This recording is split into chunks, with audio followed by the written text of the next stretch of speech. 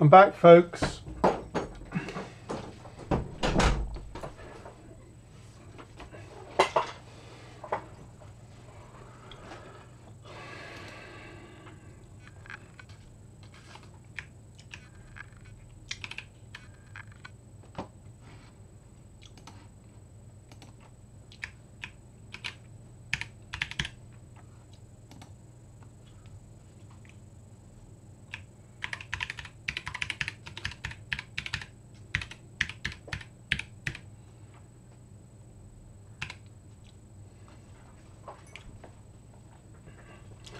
I've got green lights on the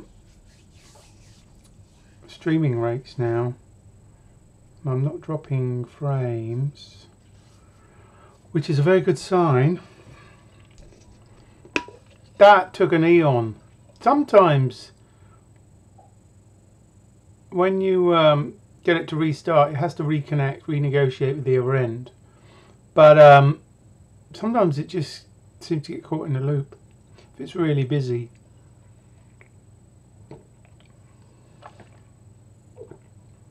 And of course it's Friday night, so everyone's going to be hammering it, watching, you know, net TVs. So the service provider's probably massaging the contention ratios and God knows what else. But I think we're back up, which is a good sign. Just waiting for people to catch up. And then we'll carry back on, for whom's still around.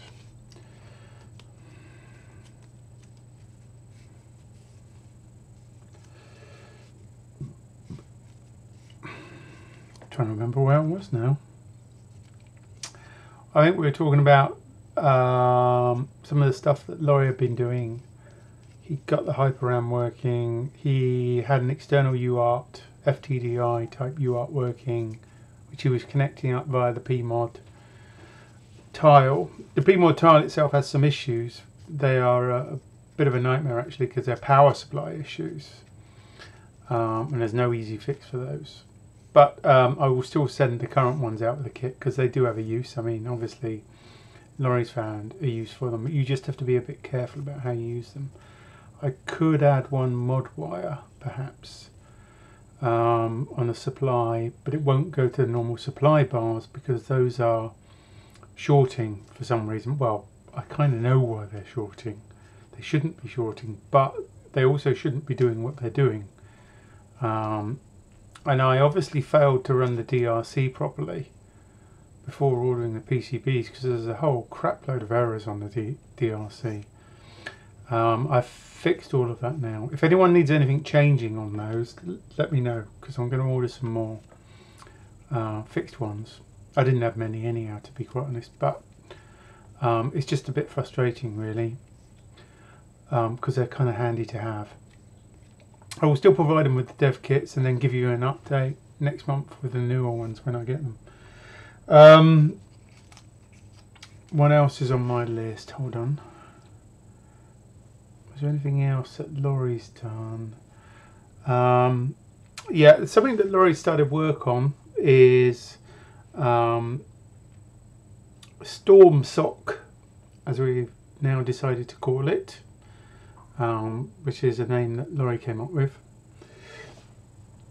I kind of like BlackSoc, but he'd already used that for an older project, which is still present and it's linked to, etc. So in the end, it didn't look like a good idea to change the name of the old one, the old repository, because it would break a bunch of links. So we come up with quite a good new name called StormSoc. So this will be the sock that we're going to be running on ILB and Black Ice. It's an Amaranth based design. The core is Minerva based, which is an Amaranth design, and it's going to lean quite heavily on the Amaranth Orchard stuff, which is something that GateCat and colleagues have been working on. it also has HyperRAM support in there as well, which will be nice to get working. And then later, Laurie's looking at working with GateCat to see if we can get HyperFlash support. In the meantime, what we'll do is probably he'll create a bootloader in BRAM and maybe a kind of flash in BRAM type solution temporarily. But then as part of the PCB order this month, I'm going to do a memory blade. Now the memory blade will come in different sizes. I need this anyhow, but in particular for the moment we want to be able to put a QSPI flash on a blade. That will enable us to use the QSPI execute in place support that already exists in Orchard to get things moving until we've got the HyperFlash parts of that working. So I will get some of those made. I can also later use this for QSPI flash as well, QSPI RAM as well, because it's the same pin out, same package, effectively. And we could offer QSPI flash in different sizes, which is kind of handy. What else was on my list? So there's also a new channel on Discord for the StormSoc, which is where we'll be talking about that. Laurie's probably going to be doing the majority of the work on that because that's his thing, man. He's good with that stuff. And I've been working on the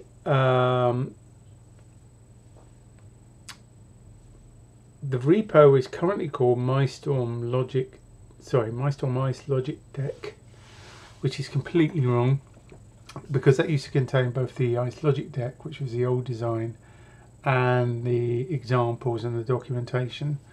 So I'm probably going to refactor that completely. I've already started refactoring it internally, but I'll probably name change it as well. But that's where all the tile support is, or all of the examples and the documentation using the lab books that we were working on before. I'm going to get back to that, but I'm trying to refactor it right now so it all fits. And I may even we currently have a separate repository called MyStorm Boards, and I may even merge that into this same repository, although I'm not quite sure what to call this repository yet. If anyone's got any ideas, let me know. What will be there is mostly support for tiles and blades, all the Amaranth support for that. Probably the board files for Amaranth and PCF files. All the examples for using tiles and blades. Then all of the lab notebooks, which is documentation that we're going to have, that we're going to build as we go along with the examples, etc. That will include things like setup and installation and all those sort of things, as well as the how to run the different examples. We need to have examples for each of the different tiles available, etc. So I don't know what we're going to call that. I haven't got a name for that.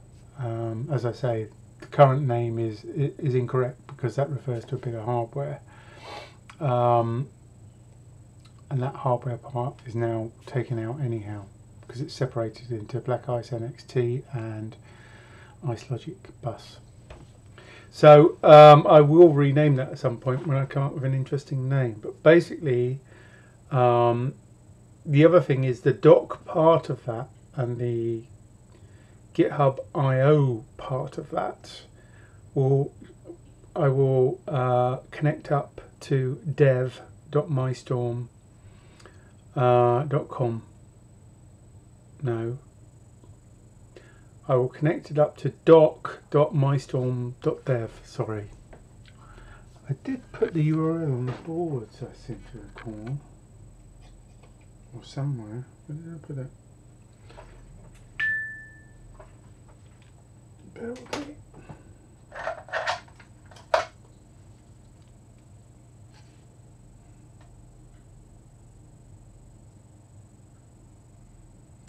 Yeah, I think it might be www.mystorm.dev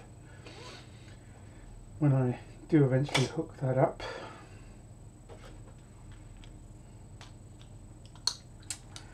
Not sure what to call the repository though. So it has examples, it will have the board support files, it will have the tile HDL support PCF files, it will have blade support stuff. I don't know if it's worth including the tile specifications and blade specifications in there as well, or whether to keep that separate. But yeah, it's kind of where the documentation examples and the sample HDL lives, as well as the AMP support. So I'm not quite sure what a good name is for that.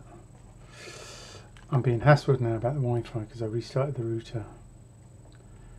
Everyone in the family's like, "Oh, you've broken the internet."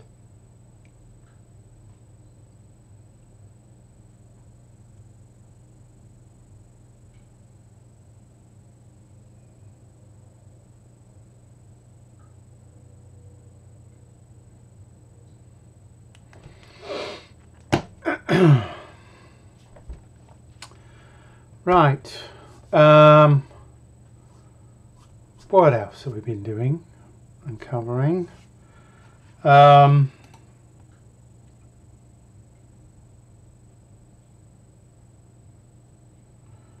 the flash blade that I'm going to do. Oh, I've been assembling the kits for iPost and Western Long, and I have all this stuff here that I've got to put together, and I've got to do some more testing. I've got your VGA boards, guys. They're all done. I do have to still test these. I've got the proto boards, but I haven't put the P mods on them yet, but I've got the headers on, as you can see. So I've got those for you ready. I've made up your 7 segs. Those are all done, ready. I've tested those as well. And also today I finished getting these made. These are your Black Ice NXTs.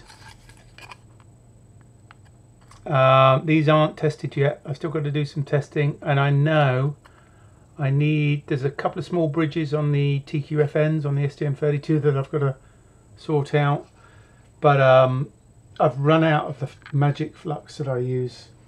I'm trying to source some more. I found someone that sells like a 5-litre container of it, which I'm trying to order this weekend, which would be nice, instead of the silly little quantities I was getting before.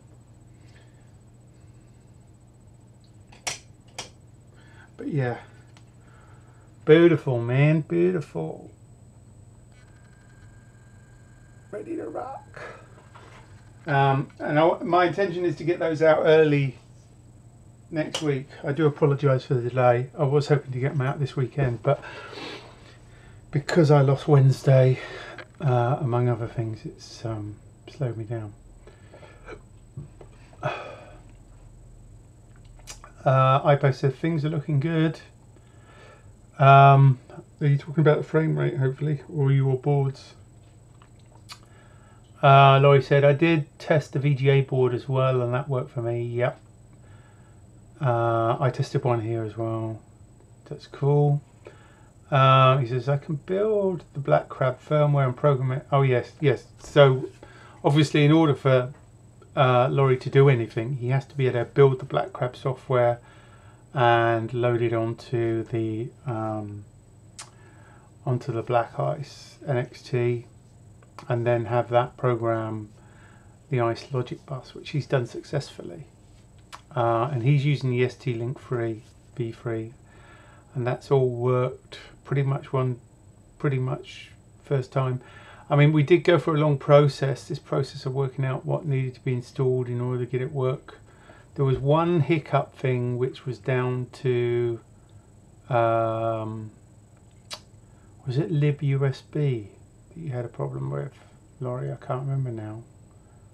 What was it that you had an issue with in the install process and setup process? I think it was libUSB, wasn't it?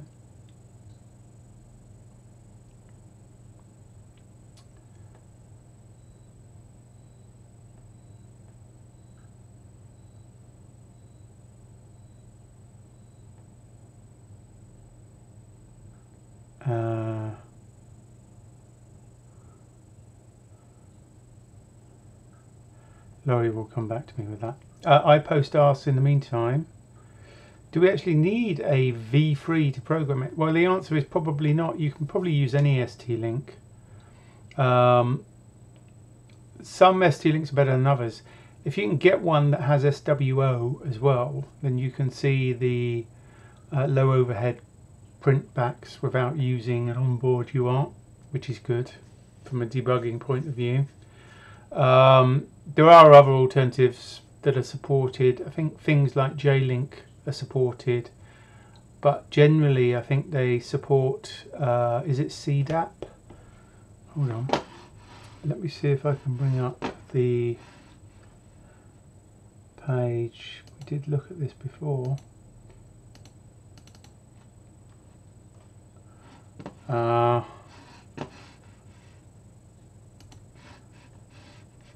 Wowzer, that's a huge window, man.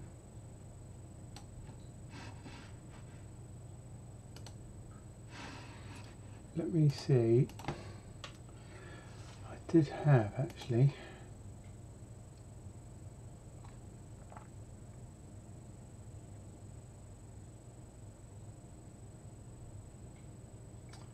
Have I still got it open? I may have closed it. It's the SeamSys DAP support. I can't find it. Let me just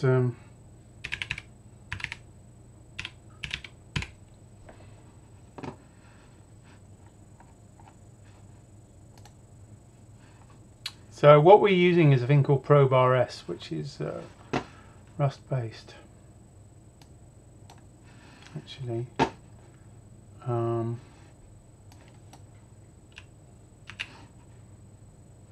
yeah.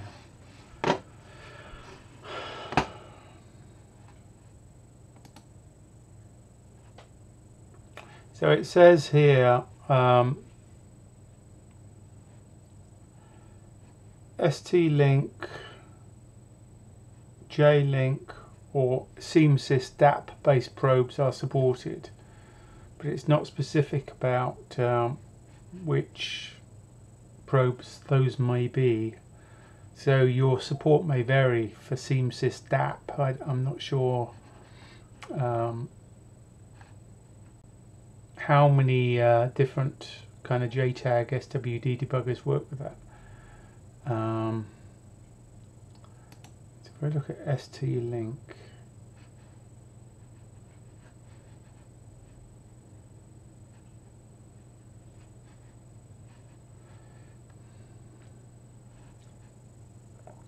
supported versions, the following version of the ST-Link are supported: ST-Link version 2 and ST-Link version 3. So you can use a version 2 or a version 3 by the looks of it.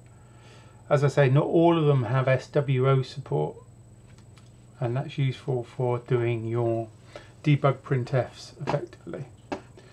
It's a very low overhead UART-like system, but it's built into hardware. Let's just check what iPost is saying here. You don't really need to program the firmware, as it would already be there from Phognology's testing. That's true. The other thing is you can update it using DFU utils, if you've ever used that before, which is fairly common. You just need to start the board with the switch pressed on when you power it up, and the STM32 will then be in its DFU mode. You can use any DFU software to then program it with the binary, which we will provide. We tend to use DFU utils, but your mileage may vary. You only need the debugger if you're actually going to be programming the STM32 as well. If you're just writing HDL and that, you can just use what's already in the flash. If Technology produces a new version of Black Crab with new features, you'll need to build and program the new version. That's correct. So if I update it and you want those new features, you'll need to use DFU util to update it if you don't have a debugger. But again, it's software and you don't need any special hardware for that. Okay, I wonder if Blackmagic Probe will work. The answer is no, because I don't think Blackmagic Probe supports SeamSys DAP. I mean, you can use Rust with OpenOCD and all that stuff, but it's laborious to say the least. And the default configuration, build configuration, isn't designed to be built with that. So, Western Long says, why won't the ST-Link version 2 work? Well, if you look here, it does say V2 is supported by our Probe RS, so it should work. The only thing to be careful of, Western Long, is some of the low cost, like the Asian copies, you know, like this kind of stuff. And I do have some of these if you need one. Yeah, if you're using these do support SWD, which will allow you to debug using version 2. What they don't support is SWO, which is an additional debug feature, which is extremely low overhead. You can think of it as a extremely low overhead print F. If I just move this camera again. Damn it, does my head in. Forever doing this.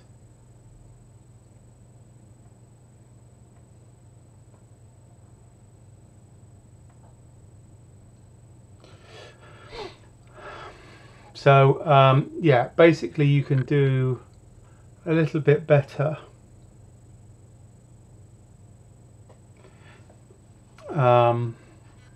if you're careful about what you choose, but I'm not an expert on different debuggers. I've used a few different ones in my time.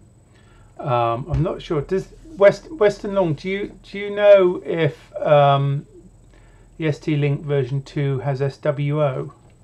Which one do you have? Do you have like one of the official ones, or like one of the Asian copies? I used to use the Asian copies for years.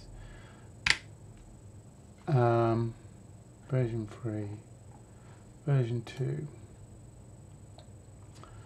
So the version 2, did this have SWO?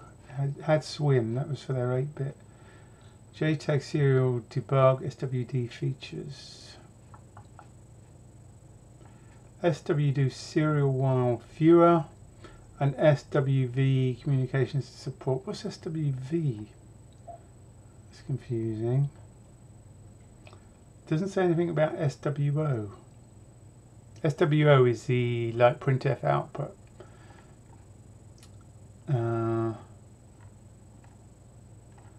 Where would we get the details of that? All features? No. You might also feature video description, documentation, product specifications. Let's have a look at the pinout, that might give me a clue.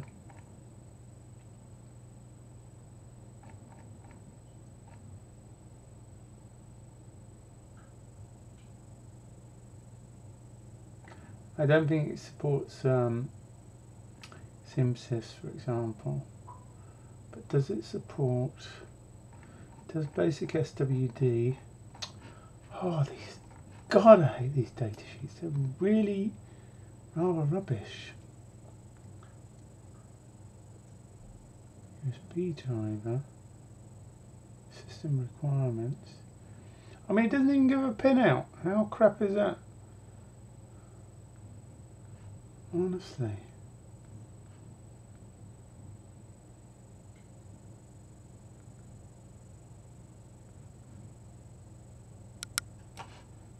We have to go to the user manual. Of course we do.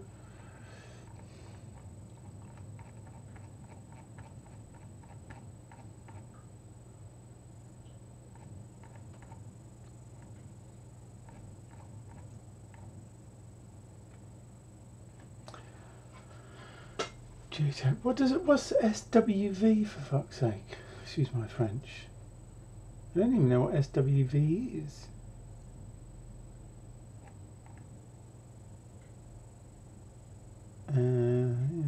Software ribbon.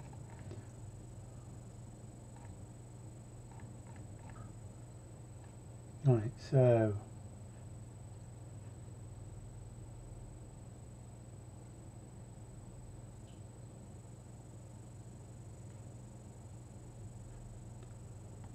swim.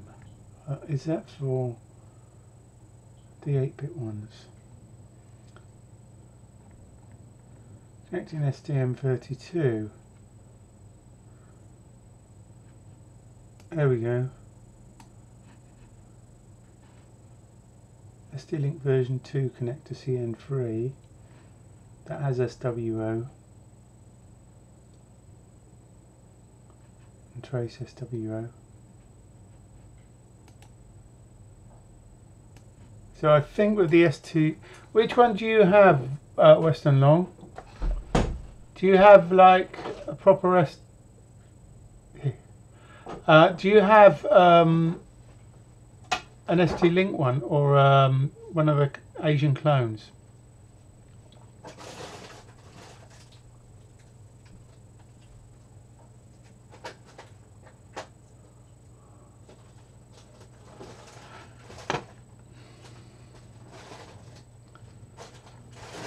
It looks like the S2-Link from ST has the extra pin for SWO, which is handy. You don't need it, but it's just if you want to see the printfs, then you want to have that. You have an Asian clone.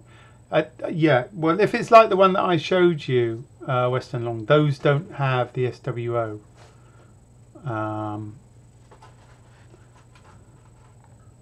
They don't wire it out, which is daft really because it's on the microcontroller, that pin. What are you looking for, sweet? It's in the freezer. It's tiny. That's all that's there. Don't leave all the doors wide open. It will defrost.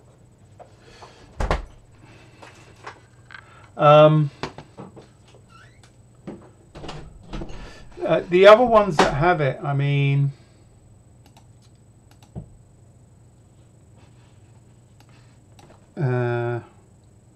SeamSys crap. J-Link has it. You know, a good JTAG programmer that supports SWD tends to have it because it tends to share the TDO pin on a JTAG. So if you look at what are these? Is a DAP link. What is that? Never heard of those. Grandado. What are you doing? I need to drive home, otherwise it's going to be too late. Okay, so you're not staying. Stuff. What do you want? I don't have any of my stuff to stay over. Bear with me a sec, folks. Hold on. Is it going to be okay to drive the car? I'm just going to mute for a sec.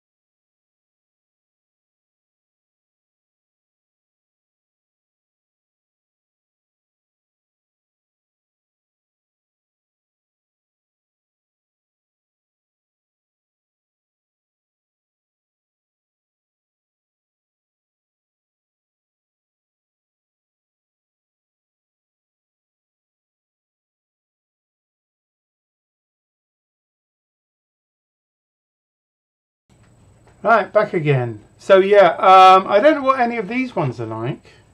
Never heard of half of these. Particle.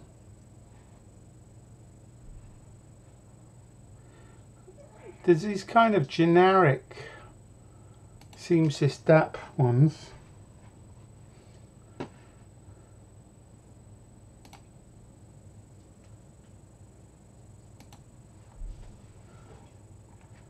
I don't know if these were any good. They have the full, they have TDO and TDI. What? Where's the rest of the pins? Ah, there's 2 rows. So something like that might work. I've not tried one of these. It'd be an interesting experiment to try one of these Asian clones. It ticks all the boxes. I wink.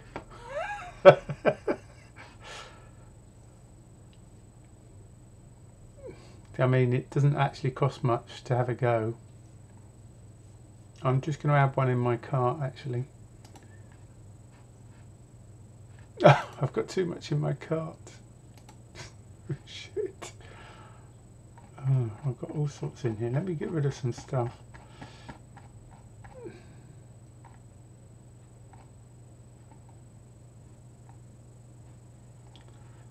Let's get rid of that. Yes, I'm sure. I'm gonna add it into my cart, and when I do my next order, I'll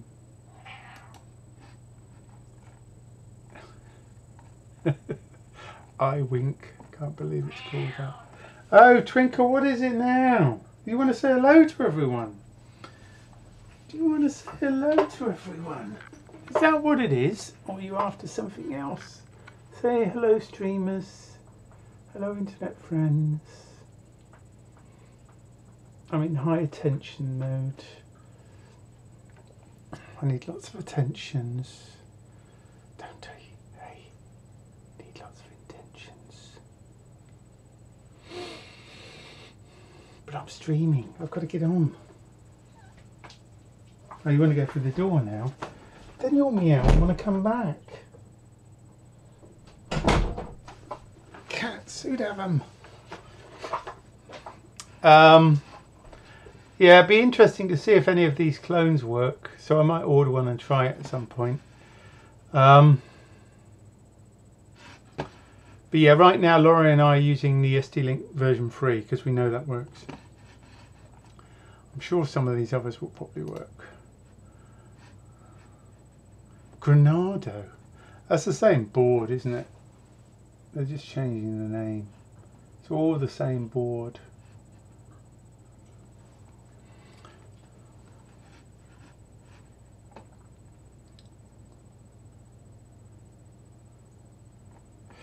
We will see.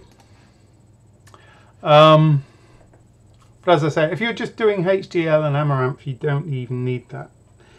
But it is nice to have if you want to write, you know, mess with the firmware or write code that's going to run on the STM32, obviously. You can still write it with DFU. It's just nice to have the debugger if you get problems. So that was that.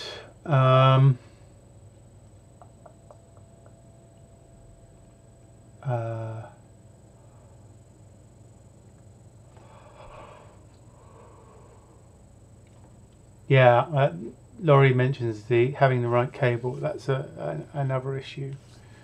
I don't know what those Asian ones come with. I'll have to have a look, see if they come with anything useful. Otherwise you might need to buy an additional cable that converts from, you know, the 0.1 inch header to the teeny tiny 1.27mm. I mean, the ST-Link version 3 comes with that. In fact, it comes with a whole crap load of cables and an extra board if you want it. There is also, oh, I should mention this, there is another thing that may be of value. ST-Link, which this is the same hardware. B3, but without all the gubbins, I think. I don't know if these are in stock. No, that's what we've got. In fact, are they in stock in Farnell? I don't know.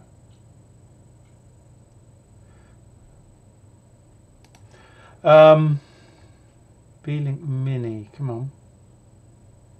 VSET, V3 VSET is what we've got, but there's a mini one as well. So this is a miniature version. So it has all the same electronics effectively as the set does, but it doesn't come with all the, like the extra board for the breakout for the other functions, and it probably doesn't come with many cables.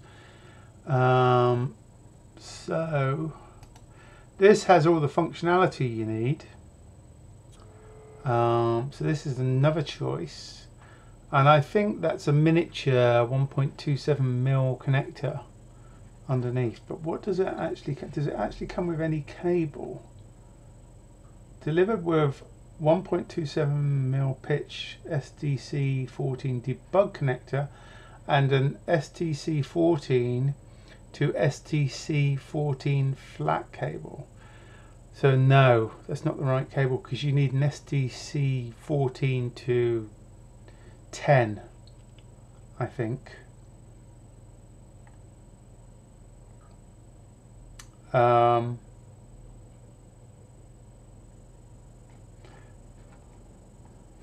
there any more info on this?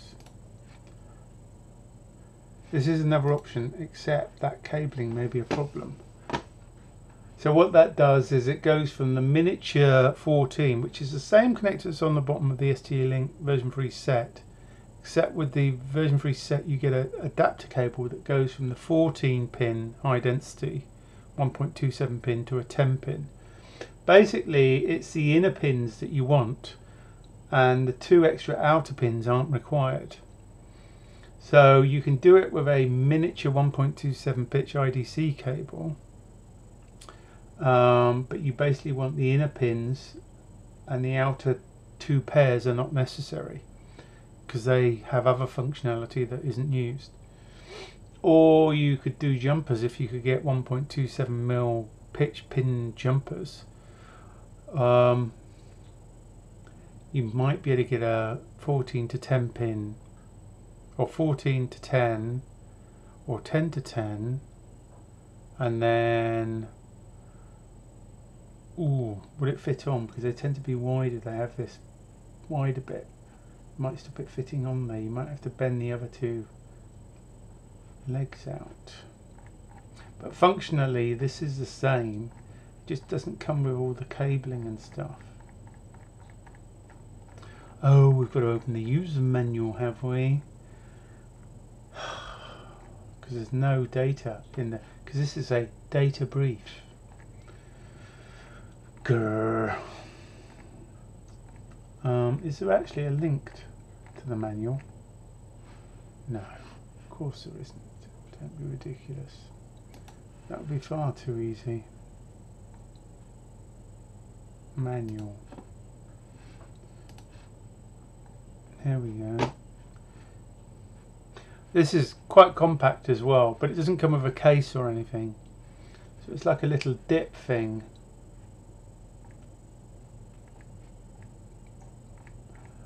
Presumably it's lower cost.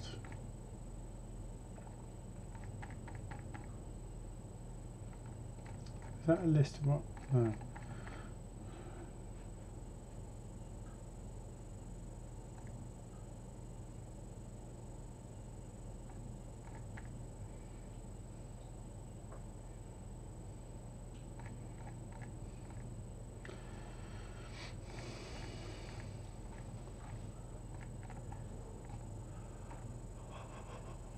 Yeah, SWO up to 16 megahertz, which is cool.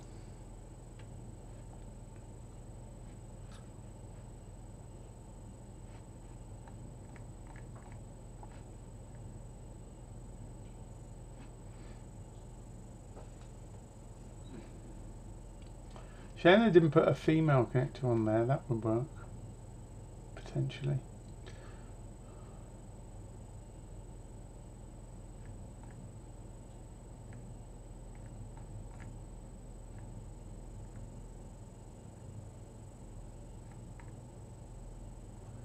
Yes, it's a 14 pin, but you only need the inner 10 pins.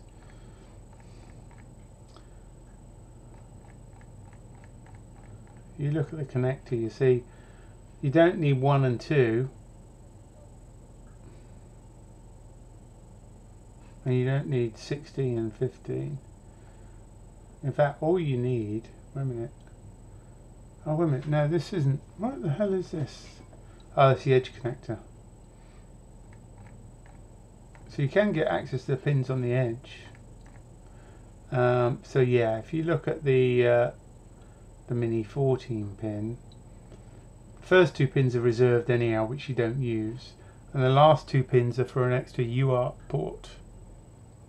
That's the other thing you can do, by the way, Laura. If you didn't want to use an FTDI cable, you can use the built-in UART on the ST-Link free.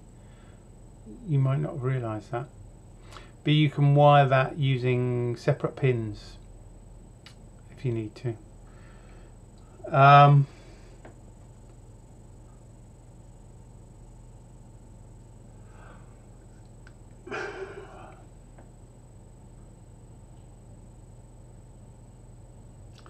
So yeah, you only need the inner pins.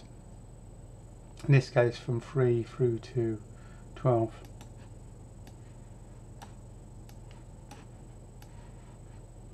Can't highlight them.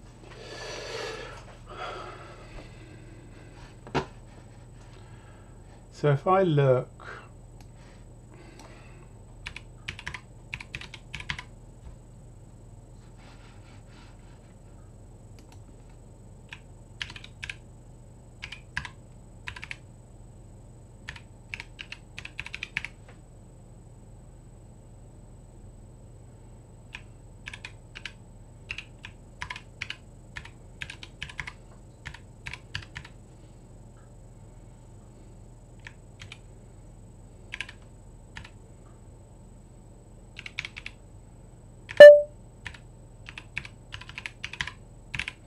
making a note.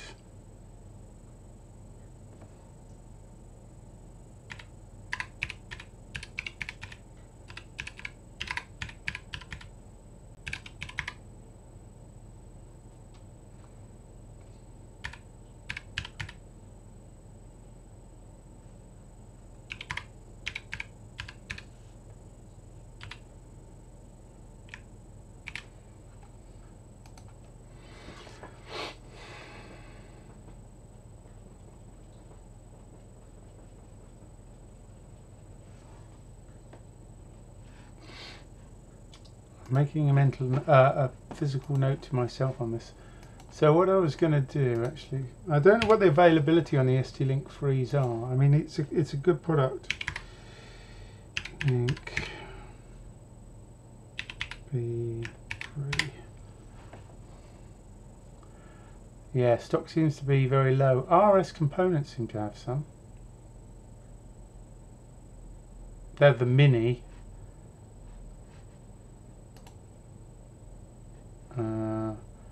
Very few of the other ones are in stock.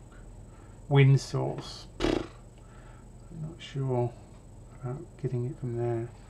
You can get them directly from ST Microelectronics, but they're not showing any stock. Oh, mods. Modular in-circuit decoder. Does that not come with any cables or something? Yeah, so they look like they may be tricky to get. Arrow have 19. What is this one? Min IE. What's the IE stand for? I mean, the minis aren't a lot of money by the looks of it, if you can get them. $10 or $11. RS Components. Do RS sell to the States? I know they sell to Europe. So they look like they've got them. in stock. But then you need the 10-pin cable. Available to back order, that's what it says. So why is it saying in stock? It's a bit cheeky. Oh look, there's a mini converter. Oh no, it's MicroKit. That's a bit strange. So why does it say in stock? And you click on it and it isn't in stock. Yeah, look at WinSource electronic price. Ridiculous. So they may be difficult to get hold of, although Arrow in China have them. But why do Arrow in China have them, yet Arrow in the UK don't? Why aren't they listed? I use Arrow quite a lot.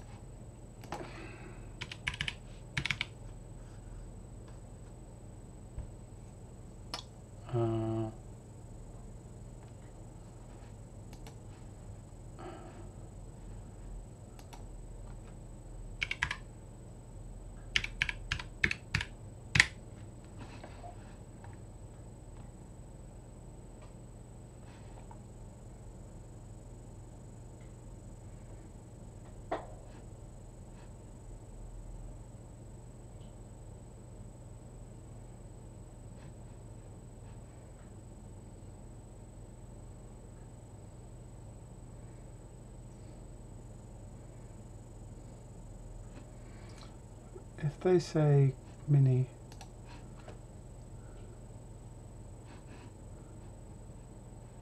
the datasheet is all that's available. What?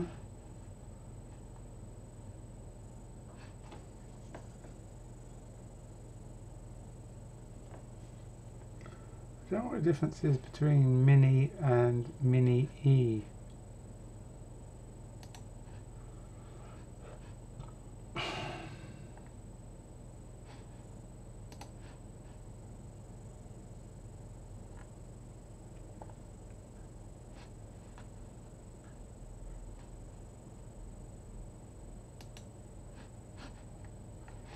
Nothing's happening when I click on it. What's wrong with your site, Arrow? Yeah, I don't think they've got stock. The fact that they're saying quote means they don't have stock.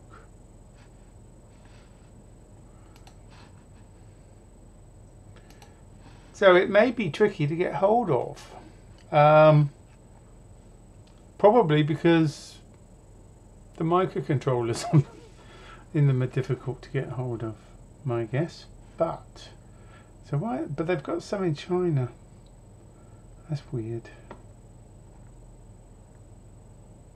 I still don't get why RS components aren't showing stock. Have they got the wrong number here?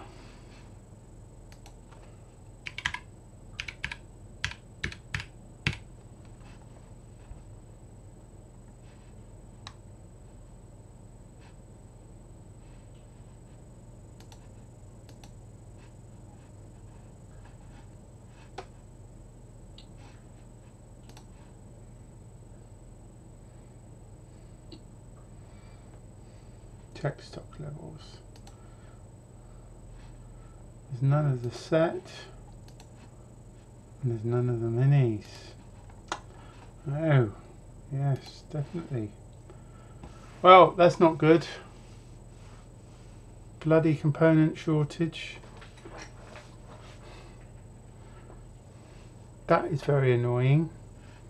It'd be interesting. I may well order this Asian one and see if that works. Because if it does, those will be available. These all seem to be the same. I don't trust WinSource. I don't really understand what this version is. It's very strange.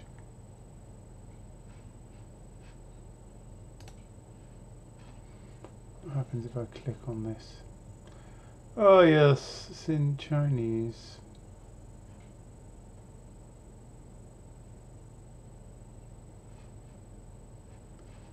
Sorry, your access has been blocked because the URL you're visiting may pose a security threat to the website. Oh,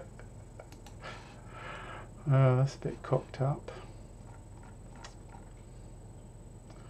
Yeah, I can't see it. I wonder what the lead time is on these. What do Mauser say?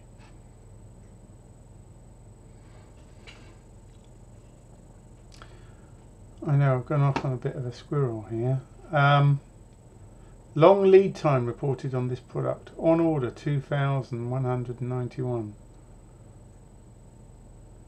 But it's not giving me any dates, and it's not offering me that. Okay, what about something like DigiKey? Why isn't DigiKey on the list? Oh, they are.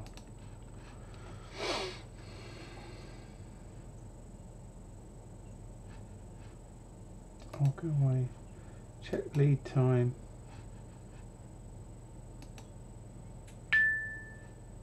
No, no lead time estimates. That's not good.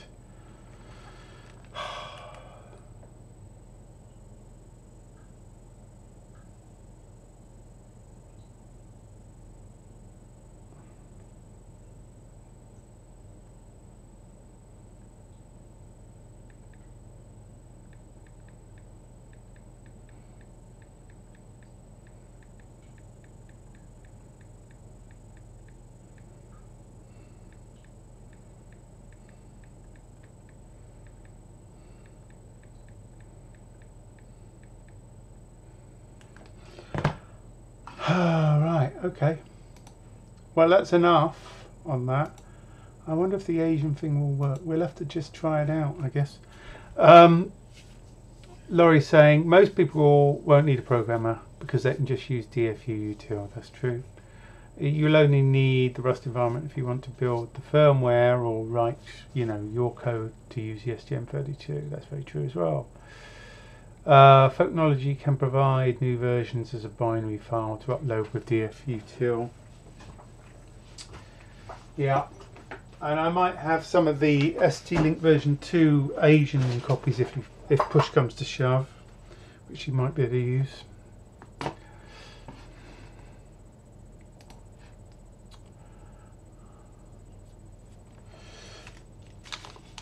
Okay, what else were we dealing with before we went on that particular squirrel?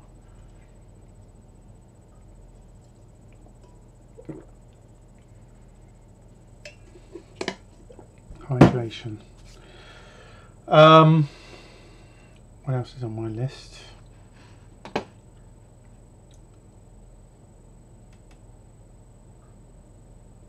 So yeah, I've already updated the Proto PMod tile, ready to order some more. But if anyone needs any changes, now's a good time to let me know on that front.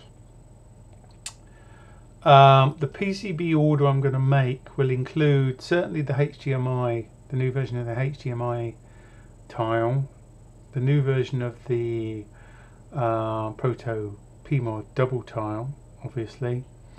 And I also want to get some blades made. I want to get a breakout blade made, which is really just goes to a 0.1 inch dual row header, which you can attach to using DuPont cables, that kind of thing. A breakout. I think I'm going to call that the breakout blade. I'm going to do a memory blade, which has a footprint to add a QSBI flash on it. I might need to redo the LCD blade because I've had problems trying to get that to actually. The problem is the footprint isn't very good on that. I think it will be better, but I need to put some distance between it and the other components. They're so close together that I can't actually get in. So if I have a bridge on the connectors, which I have on both of them that I made, I can't get the iron in, with some flux to actually clear the bridge because the components are in the way. It's so close and crammed up. So I just need to expand that a bit. I think I've just gone a bit over the top in miniaturization. Need to give myself a bit more room on that. So I might order some more of those as well. That's for SPI light displays, you know, with a 24-pin FPC connector. One that I'm also thinking about is a UART one.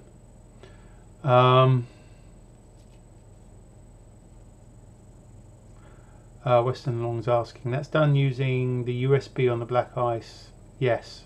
So all you have to do is when you power up the black ice, you have to have your finger on the DFU button. Then when you power it up that way, it automatically goes into DFU mode. You can then just use some sort of DFU utility to upload the binary to it. We tend to use DFU utils, the open source one, but you can even use the ST tools if you need to on Windows and things.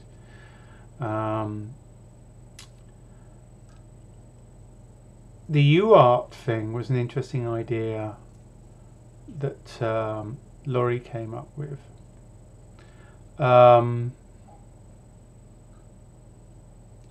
So putting a UART on a blade, and of course when Laurie said that I thought, oh, wait a minute, maybe I can do it slightly differently. Because obviously it'd be far too simple to do something like that. I mean, you can't get the damn USB serial chips at the moment. Although I think on Unexpected Maker's recent video, he managed to source some slightly different ones. I need to go back and have a look at that. So he obviously found some available, but they were different and had different components around them to the ones that he was using before, because he had to redesign one of these boards because of it. But I'll look into whether we can use that or not. But there's two things here. One, Laurie, is we should investigate using the UART that's built into the ST-Link 3, because you might not need an extra. I mean, you probably don't anyhow, because you've already got an FTDI cable. But bear in mind that you've got the ST-Link there as well, which also has a UART port, which goes over USB. But what I was thinking is, rather than using one of these, you know, USB to serial chips, is maybe put something else on there. And I was thinking, could I maybe put a chip on there that had USB serial and maybe Bluetooth or something, or some other flavors? Because otherwise we're only using a couple of the pins, which seems a bit daft. And I'm still thinking about that. Any ideas on that front, let me know. What other features would be useful to have on that blade, if we could have them.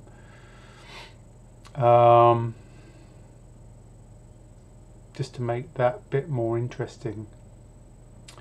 And then, you know, rather than me just putting one of these difficult to get USB chips, assuming I could actually get them, and I'm not sure about that. I think Unexpected Maker, I had to buy a massive 2 reels in order to get hold of them at a reasonable price. I do have microcontrollers here that I could use. It could also do other things, maybe, possibly. Achieve the same function. Also, the other thing to think about is if we do the, you know, ESP32 Wi-Fi on it, that could also serve that kind of function as well, to a degree.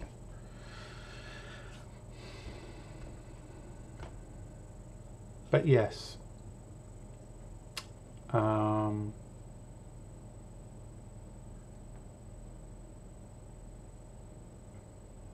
interesting avenue to think about. I look forward to your ideas and feedback on this one. I've not made a decision yet. What else? Those were the only things I had listed for the PCB production at this point. And what I was probably going to do is, for the blades, I was going to panelize them into a small panel and try and do it in KiCad for a change. So that's going to be fun. Just try pressing the DFU button when plugging the board in. Yeah, you know what? I have not tested it, Laurie. I hope it works. Oh my god. You should see it come up as a DFU util. So if you've got DFU utils, you can do a list. Yeah, it finds it. Good. Thank God for that. It's pretty simple, really. Not much I could have fucked up there, but you never know.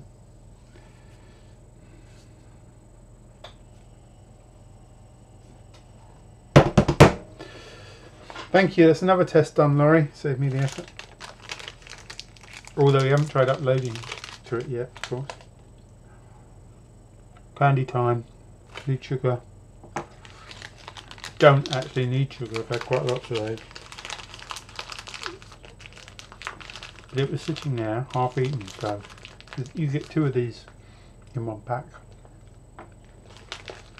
I couldn't just leave it sitting there.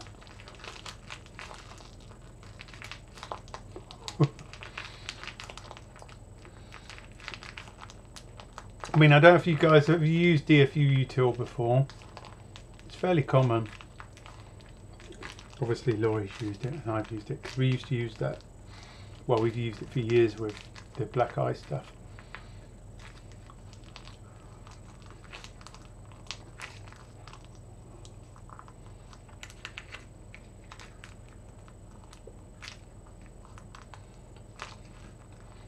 So basically you just download the binary.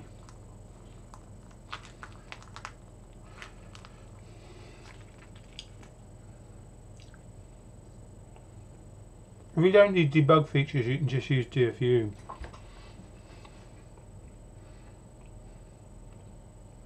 We're only being really flashy with our posh, expensive debuggers.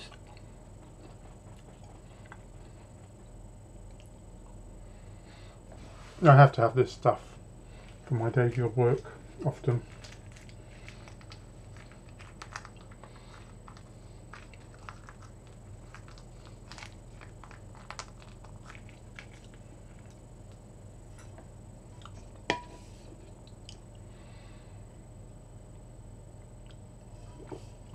Right, any questions, folks? I think I've covered all my list. We can do some work if you like. Possibly. Notice the colours. This is a new arrangement. We made some small modifications to the black crab this week. First of all, on the ICE logic bus, can you see where I'm pointing? Red LED. So now when the board powers up, it comes up red because that's saying that the FPGA is not programmed. The dumb pin is not being reset. Once that's properly programmed, when it's being programmed, it goes amber because the green LED is connected to the CS pin on the ICE 40. So when you're programming that, that becomes enabled. So it goes to amber. And then when it's properly programmed, as long as it's a good image and the programming is successful, it will extinguish completely.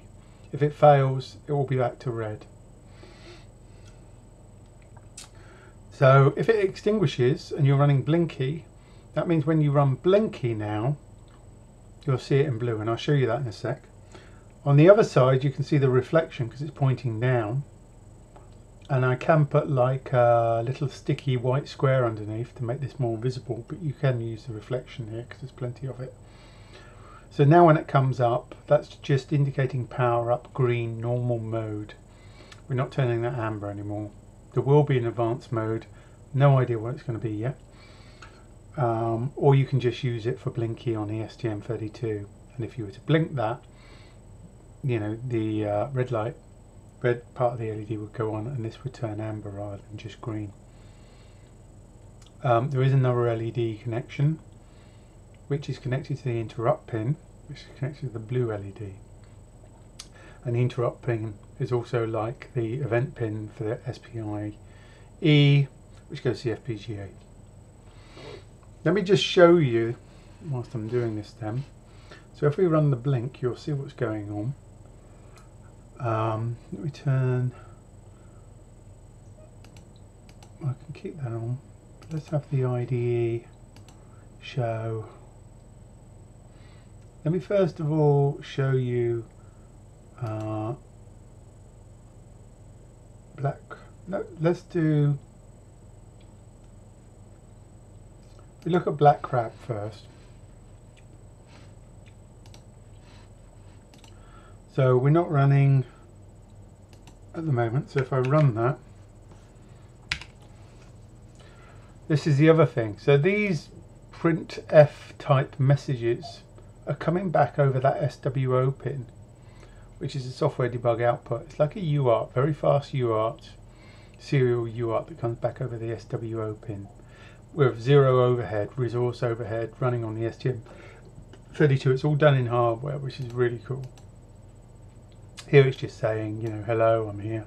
Here it's checking to see if the flash chip is connected and it's getting back the ID, and it's telling you that it's finished. If we then go and program this, we'll see this actually report that it's being programmed. So first of all, let me just switch back to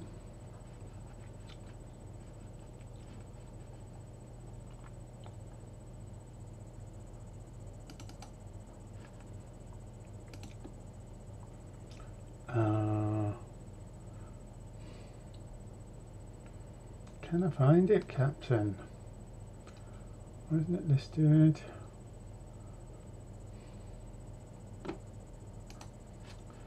If we go to Blinky,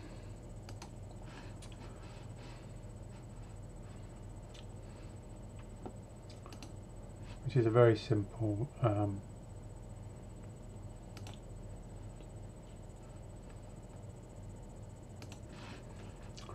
piece of HDL. Let me just increase the size, make that visible for you folks.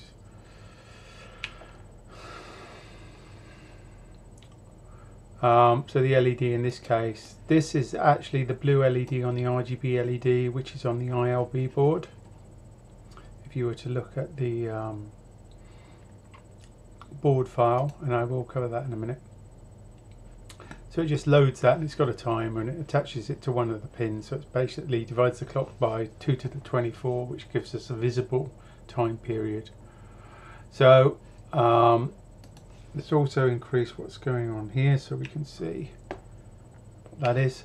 So if I now go to the top and just hit run, it doesn't work.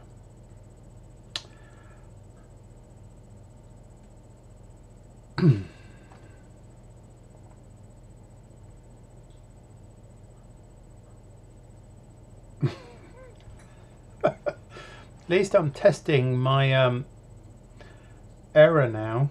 Sorry. So you can see here, raised port not found exception. We changed Black Crab. Sorry, we changed the MyStorm. What am I saying? We changed the ICE Logic Deck board file, which has the programming software in it that automatically finds the port. And we added, because Laurie requested it, that it throws an exception rather than just outputs a message. So this is good proof that that's working. Why hasn't it found the port?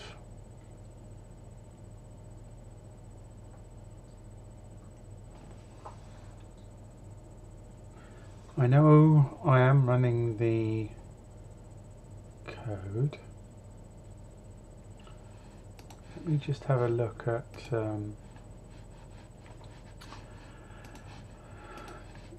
DMESG. Bear with me. I've got it running somewhere here because I was diagnosing with it earlier.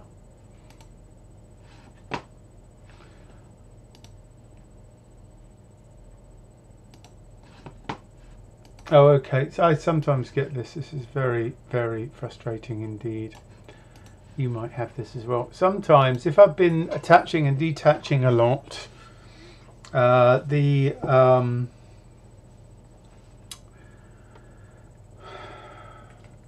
the USB part of Ubuntu gets upset. So what I'm going to do now is disconnect the USB from the machine, then reconnect. Then I have to go and run Black Ice again. Sorry, not Black Ice. Black Crab. Now I can see that it's come up on DMSG. So if I go back and rerun that again,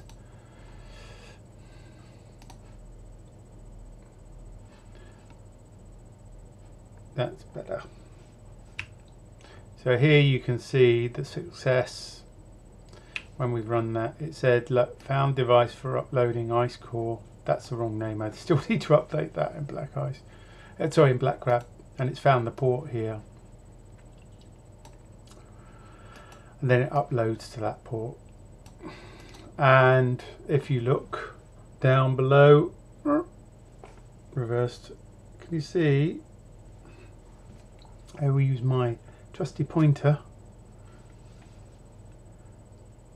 The blue LED is blinking and it's very clear, so none of this green blue nonsense where you could barely detect it is now doing what it ought.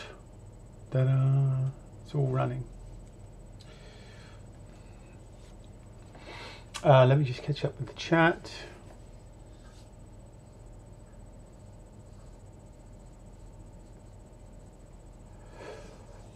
Laurie's saying, is your QSPI code in a repository? He sent me a version via gist, but I don't know if it's the latest.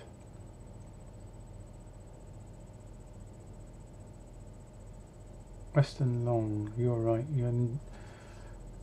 That is not yet working. I mean, I have not tried the incomplete non-working version. QSPI. Ah, yeah, because I mean, we could cover some of that now. Let me come back to a sec. Let me just catch up. So Western Long says, definitely wanna try the incomplete and unworking one. Very slim chance I might be able to help with something. So yes, I think it's in another project. Hold on.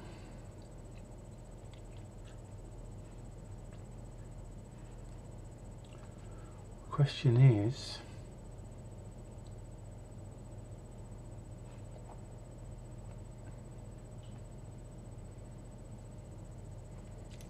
what on earth did I call it?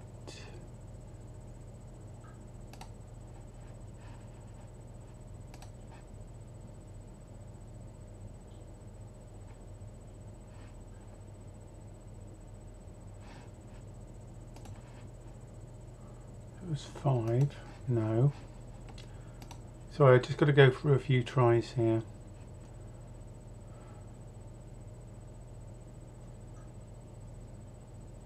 No idea what I called this damn thing.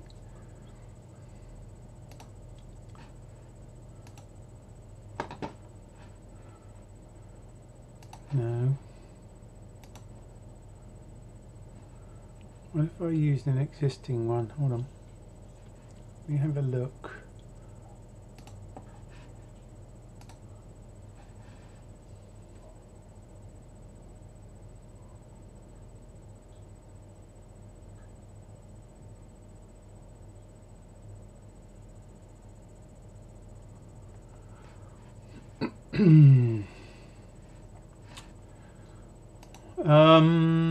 Right, bear with me.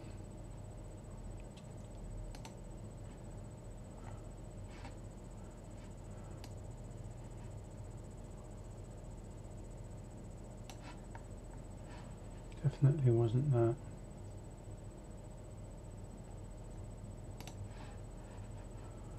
Did I put it here? 7 segments.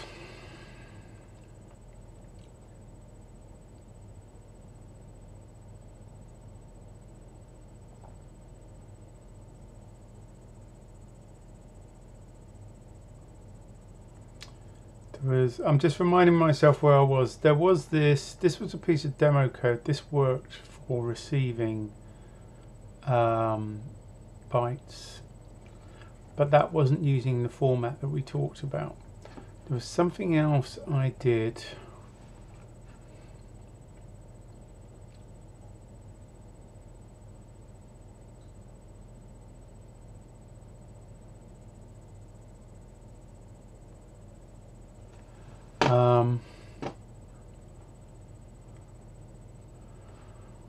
Wait a minute, where would I have put it? QBus. It might have been there. So, make that bigger so you folks can see it. So the SPI memory one was a copy of what already existed for SPI, which we couldn't get working. And then I was working on the QSPI one, which was a kind of rewrite really, which was this, which I hadn't tested.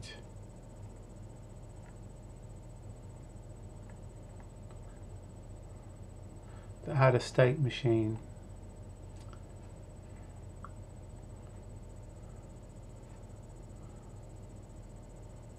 What's this?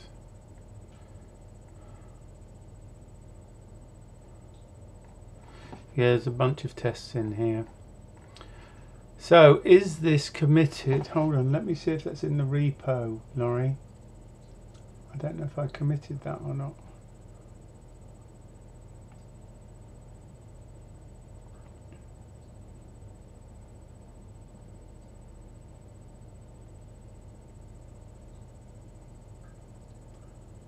Just having a look through my Storm boards now. So where is that? That's at the top level of the examples. So if you go to Amaranth examples flash test, I don't think it's there. Hold on. Yeah, it's there. So are you using the MyStorm Ice Logic Deck repo at all? But if you have a look here under the flash test branch, you'll see there's a file called QBus,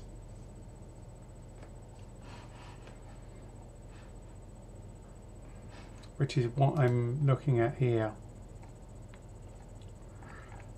which is untested. I've literally just written this. There's no testing at all with it, so we could do some work on that.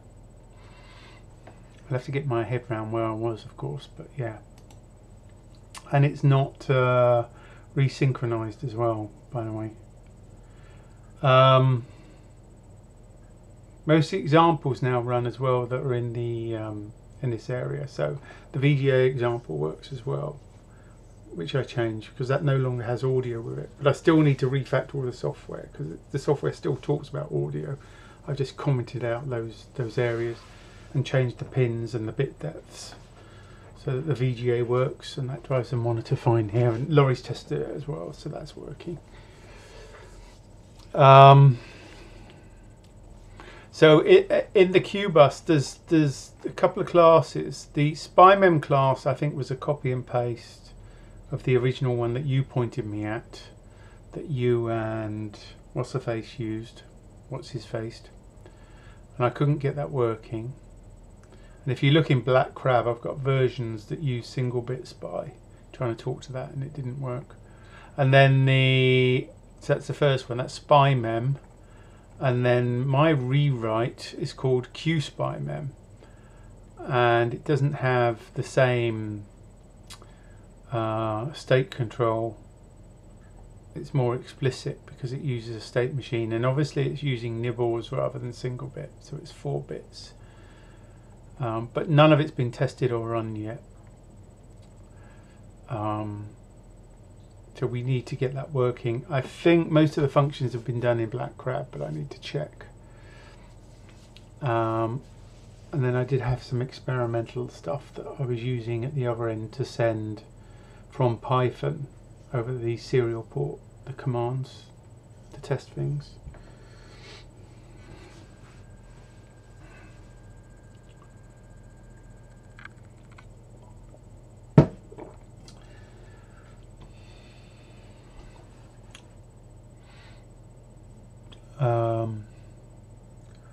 I've got to try and remember what state this was in now. So some of the differences here is, remember we talked, right, because I'm reminding myself here whilst I'm going through the code. So the idea here is that we basically send a command and then we send an address and then we send data at a fixed width. So for example, if we just took the defaults here, at the top what you see is the address would be 32 bits, which would be, you know, 16 nibbles, and then the address bus in this default case would be 16, so that would be 8 nibbles, and it counts those so it knows where it is in the state machine. But because if the CS pin is still being held down low, then it knows it's going to receive more data. So it just keeps receiving data bytes after this. And what it will do is then increment, obviously, the addresses that it's writing to or reading from or whatever it's doing at the time. But one of the things I was saying is this address bits, the address bits here do need to be divisible by 8, but the actual address space should be smaller than 32 because the command itself, only 1 bit is used on the determination of read or write. The other 7 bits can be used as address bits, so we've already got 7 bits. So if you made this 24 plus you've got the 7 from the command, you've effectively got 31 bits. So it's much more efficient. But you could go down as low as having only 8 bits here. Yeah. And 8 plus the 7 in the command would give you 2 to the 15 addresses, which is more than adequate in many cases, and that would be significantly less overhead for a read or write, particularly if you're doing small read or writes, i.e. small quantities. So that was one of the things that this deals with. So I work out how many nibbles I'm looking for depending on how this has been configured. So you'll see that being used in the state machine. What I'm not doing is synchronizing the incoming signals at this point, and that needs to be done. Deglitching here is disabled, just to make things simple to start with. And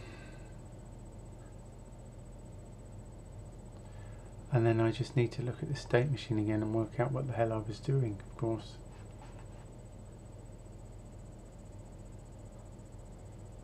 Because it was a little while back.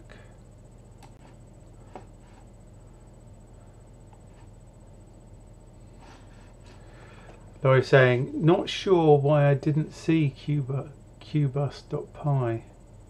It's in my PyCharm project. I just ran it, didn't do much.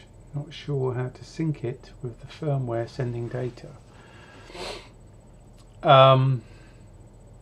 Yes, so on the Black Crab side, let's just go back, switch back to Black Crab temporarily.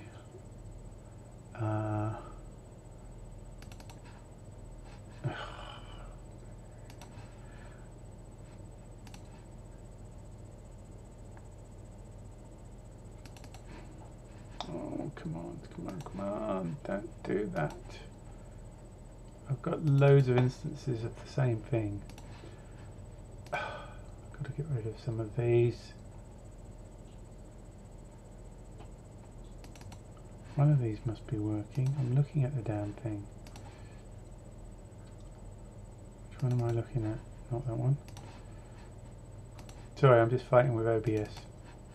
Well, it's telling me that none of them are doing anything. Hold on, let's see if we can find out. Is it this one?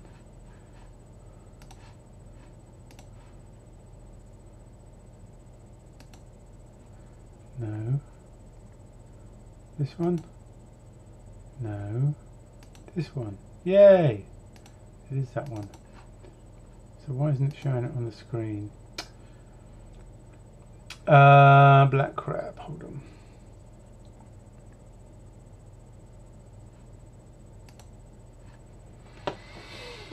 If I just switch here briefly to main. Black crab, if I look at the I do need to break this up into modules to make it easier. If I look in the FPGA implementation, i.e. the thing that talks to the FPGA, I have a bunch of different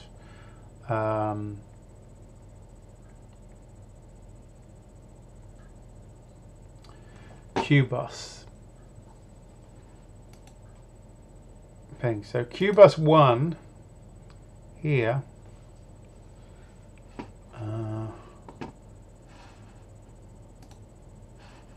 let me bring this into reasonable configuration so that you can actually see something. So QBus 1 was for the 1-bit version that I was trying with the SPI mem, the 1-bit, and that didn't work. And you can see that this is 1-bit because it's using a single data width transfer rather than quad, which is a nibble. QBus reg. So what we have here is self address and byte. That's that one.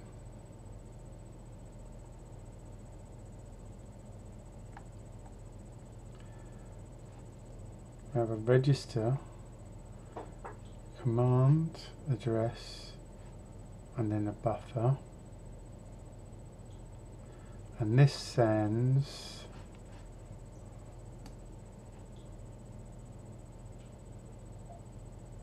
a single byte. It's like a register, right? And QBus address, single byte. QBus send. Bear with me because I wrote so many different versions of this. I think this was the one where you could send up to 16 bytes. So here you're providing the buffer and the length, but there's no address.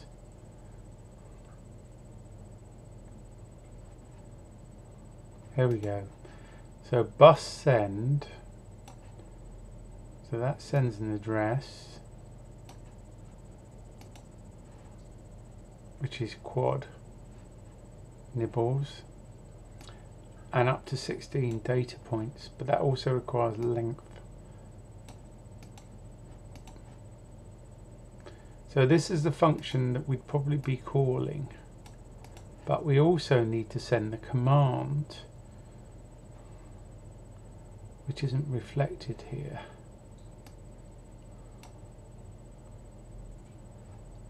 iWidth instruction.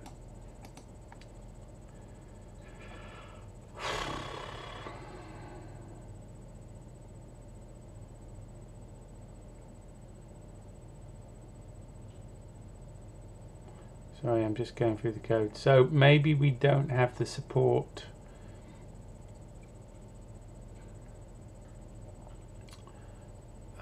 that we need. The nearest one is this one.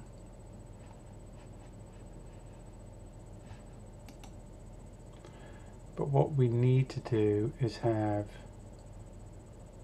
is there a QBus? There's a QBus send, but that doesn't have an address. QBus address. Some of these are historic, they're not actually being used. So we want something like this. So I guess what we probably do is I'm going to just do another copy, which probably isn't a very good idea. It's just going to make it even more confusing. And then what I'll have to do is trim down the ones that we're not using.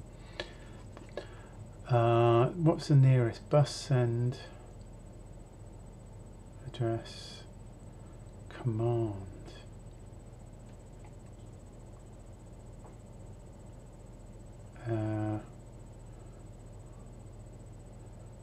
QBus send.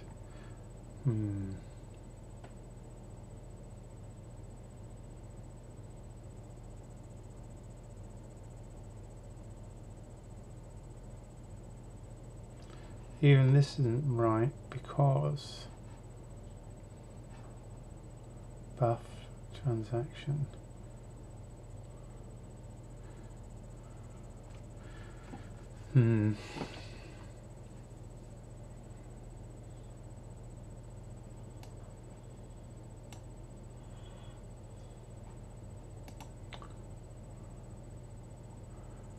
I'm going to copy this one, make yet another variant. I'm going to call it, for the moment,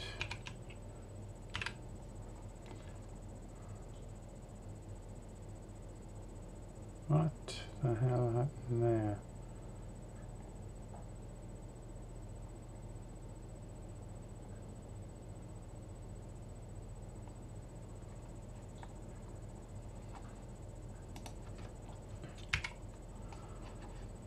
I'm going to call this QBus send. Well, let's just call it QBus 4 send for the moment so we can differentiate it from the other one, meaning nibble. And then we need to use quad SPI to send the command as well. But we're going to need to do something fancy, because what we're going to need to do is break the address down and the command down.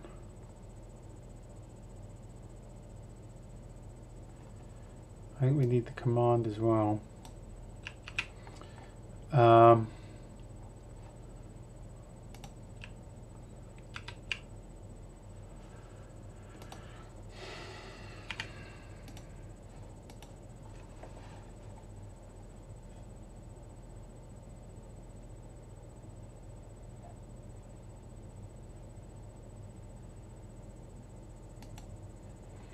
Yeah, I'm doing it now, Laurie.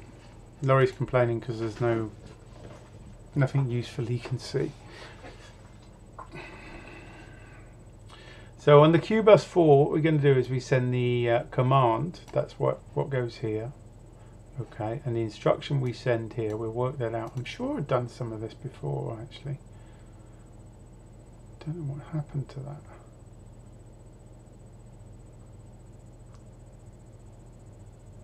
There's something here.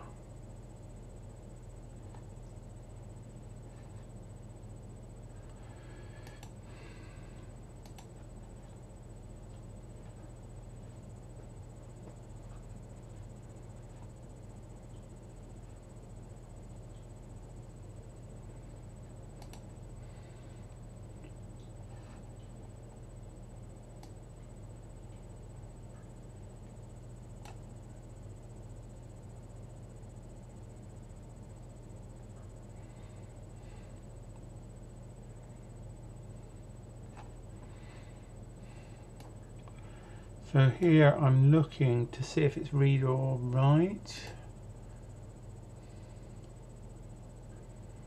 What am I doing here?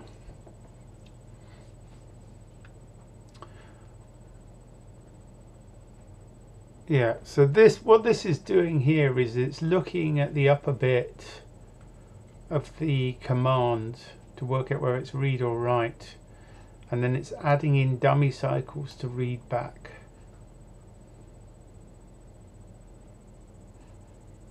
It's the number of nibbles, clock cycles to read back.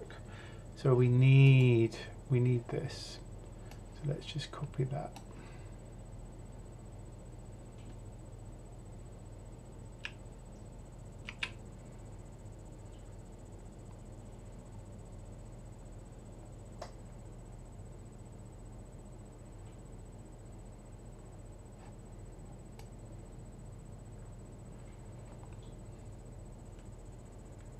we might need a max as well. That's a good point.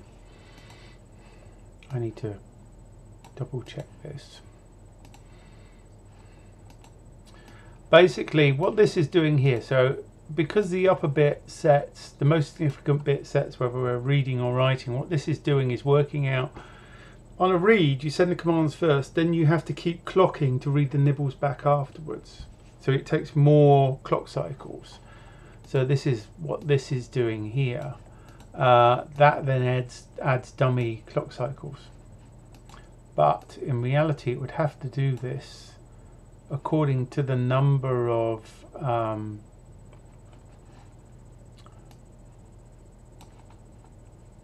data length U size. So it should actually be read nibbles times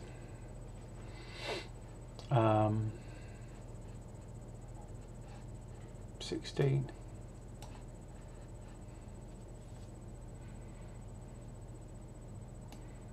It should be 2 times 16.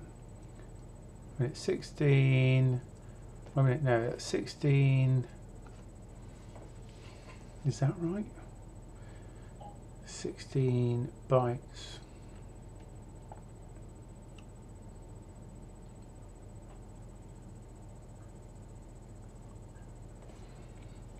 That would be 2 times 16.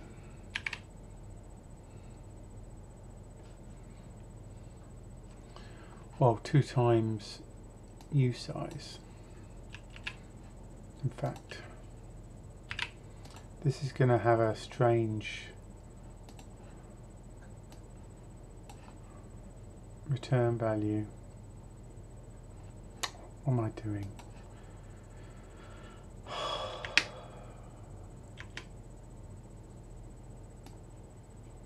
Sorry, I'm just being an idiot.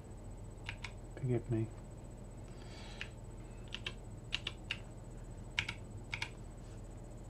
It's actually len. U size is a type.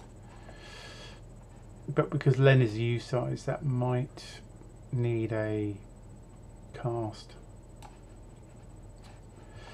Add safe cast to U8. Yes.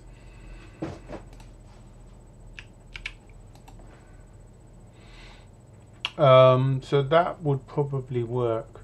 Now notice this is optimized because it can send 16 bytes, because that's what the peripheral is optimized for, up to 16 bytes. So the thing that's calling this, if we're sending more than 16 bytes, has to break it up into chunks of 16 bytes, which I haven't done yet. So this is QBus4 send. Let me just copy this. So if we now look at the bit that actually does the reception on the USB here, whichever command number it was, that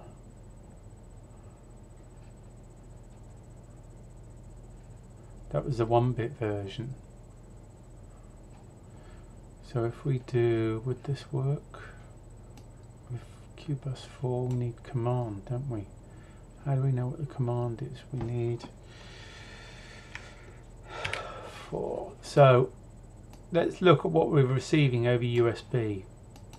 So we've got the address bits here. So the assumption here is it's 32-bit address. We also need the command. So 1, 2, 3, 4.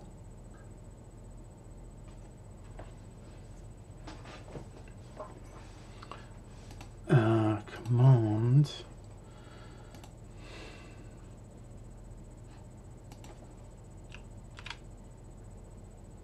Command address buff U size.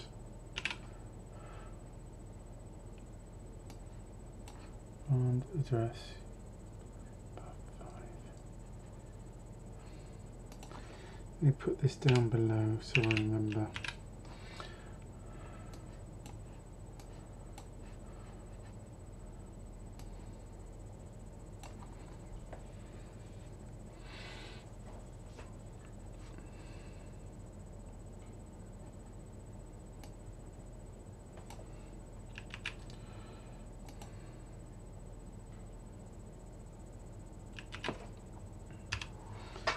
Um,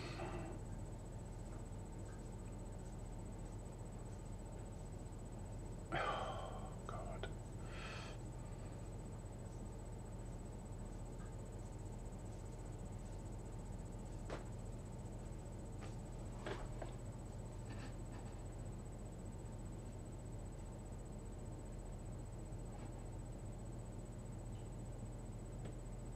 Western Long says, by the way, testing divisibility by 8 is simple in binary. You just have to check the last 3 digits. If the number are naught, then and some of the others are ones or zero, ones or non-zero. I'm sure this is helpful, but fun fact. Yeah, there's all sorts of bit twiddling shortcuts like that. I'm just trying to work out here. I don't actually want commands. I'm trying to work out when we're sending from the USB side, what are we sending? Before, these were just control commands for different address modes, but we're kind of changing things here. Would we be saying on the USB side that we're always going to be using a 32-bit address, for example, and then this has to convert it into its constituent parts? So it's taking the bytes for the 32-bit address here, 1, 2, 3, 4. And this is a single data byte, obviously, which is not what we need here.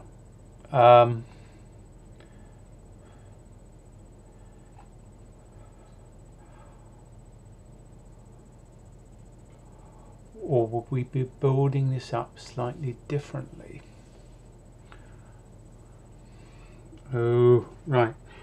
Let's have a think. The weird addressing scheme we can use, whereby the extra address is, so we could use 2 to the 15, sorry, we can use 2 to the 7, 2 to the 15,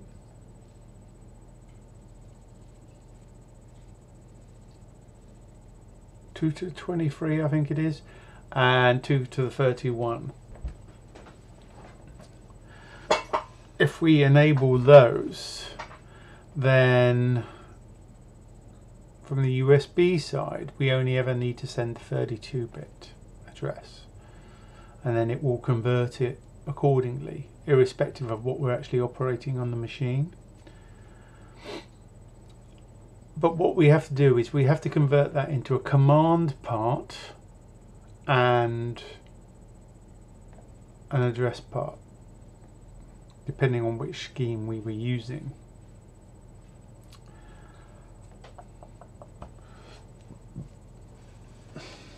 That's what I'm thinking. Because our address scheme, we're using the command as part of the address.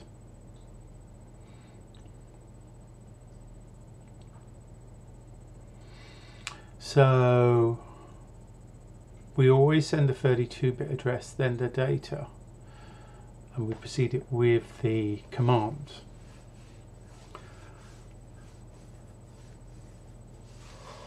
So what we need to do is we need to extract 7 bits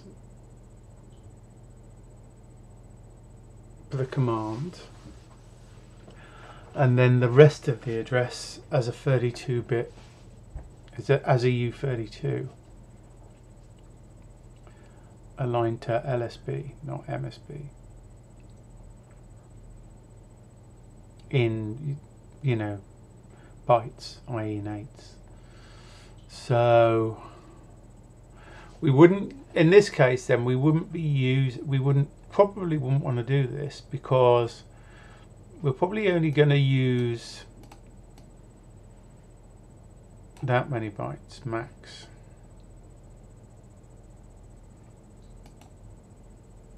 Hold on, 3 bytes plus another byte, or 7 bits for the command,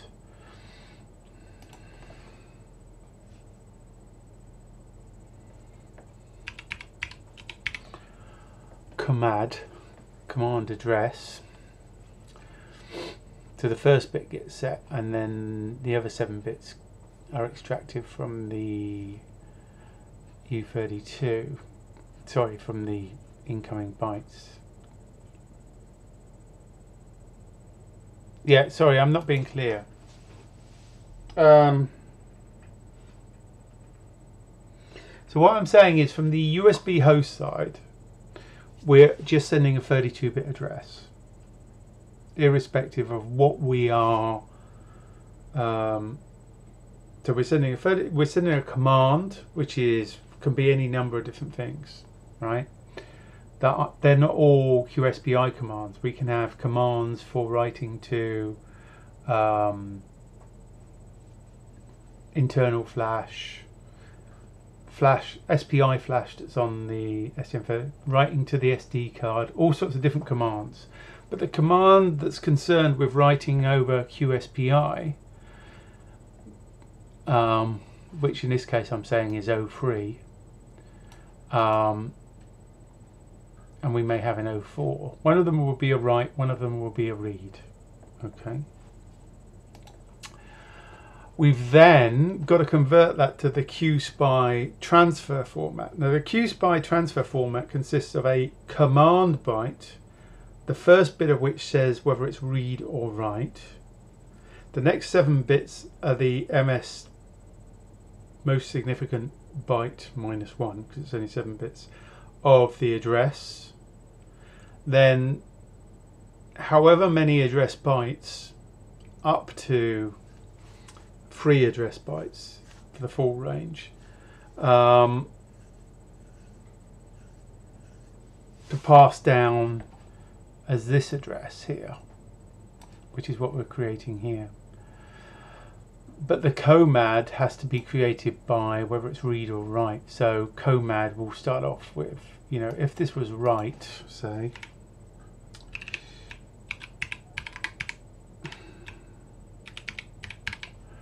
then we know the bit should be, is it 0 with the SPI mem bus? I can't remember. And then if it was an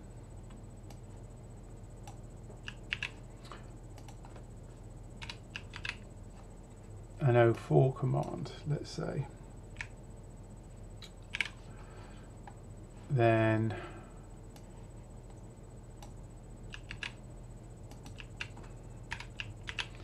it would be a read.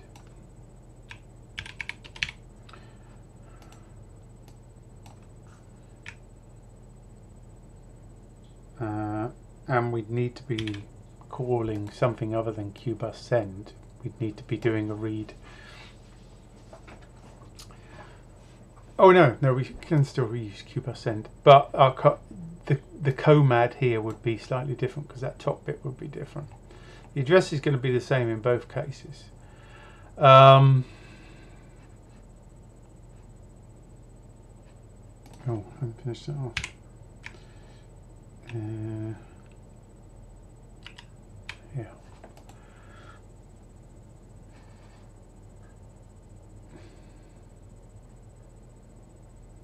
Yeah, the PC will have to send, obviously 03 for writing in this case, a 32-bit address, the length of the data being sent, and then the data itself. So we need to work out what the address of that is. We then have to look at, we have to create this kind of address, which is slightly different depending on the mode we're operating in, because part of it will be in here. And the most significant bit will be set by this because it's a write or a read. But also we'll have to look at the length of what we're receiving and divide it by 16 and call this the number of times, divided by 16 plus whatever we've got left over. That's what we're going to be doing, depending on which scheme we're using. So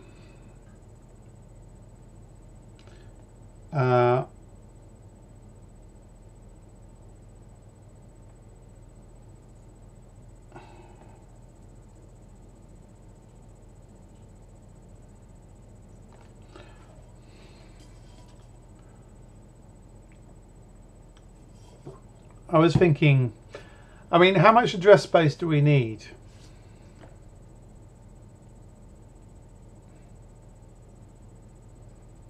Realistically.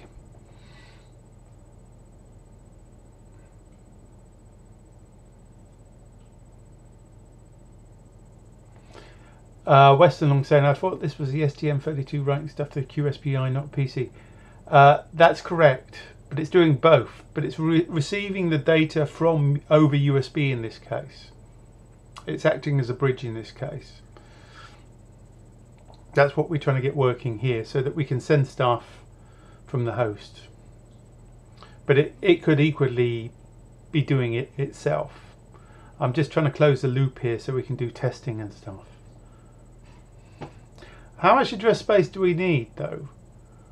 Because I don't want to use more bytes than we need to use. I mean, I could go for the full 2 to the 31, but it just seems wasteful if we don't need that kind of address space.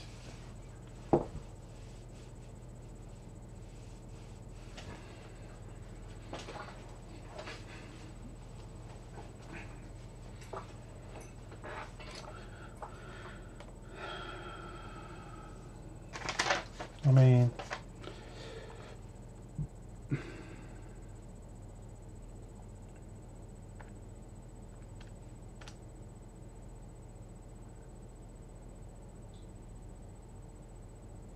that's 2, what is it, 2 gigabits? I think 32, 2 to the 32. And if it's 16-bit data, that's actually 4 gigabytes, sorry. We don't need that kind of address space. I just don't want to waste cycles on the QSPI sending data that will, you know, sending an address set of address bytes that we don't, that's too large for any application that it's likely to be using. I just want to set up a default here so that we can work on a test.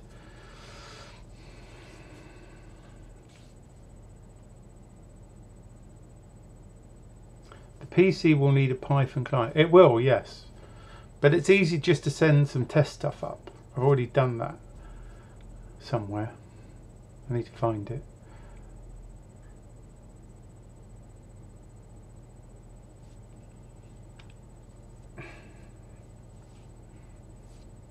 Yeah, one of the reasons, there's a number of reasons this is useful, Western Long, because we may want to transfer information into, say, the Hyperflash or the SPI ROM. 24-bit or 23-bit address should be sufficient. So if it was a 23-bit address, take the 7 off, we're left with 15, 2 to the 15, aren't we? Sorry, we're left with, if we take 7 off, we're left with 16 bits. So we only need 2 bytes for the address. Yeah. So on a 13-bit, so we only need effectively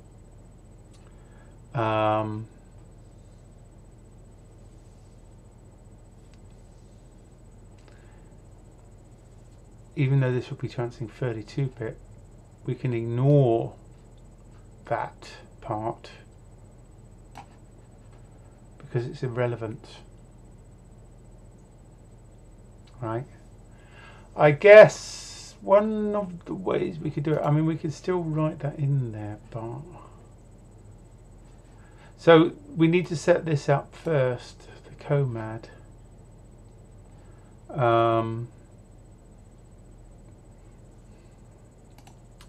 So COMAD, let's just do that. Let COMAD.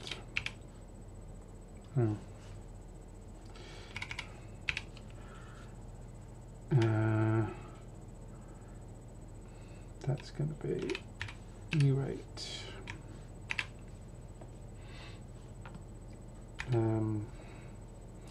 It's going to equal, in this case,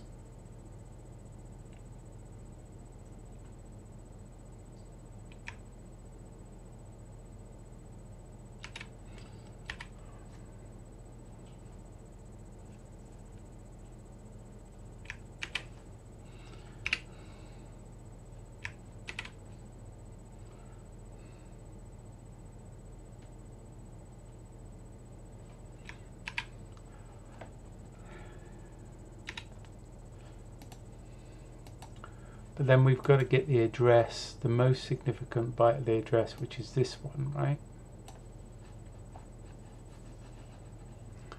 A 32-bit address scheme.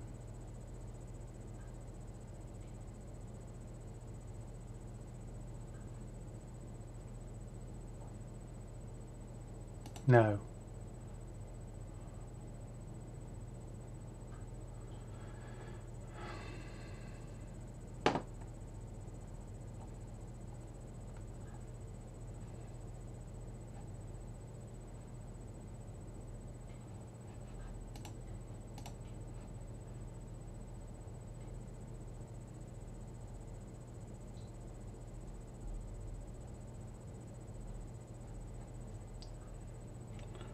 We can ignore that.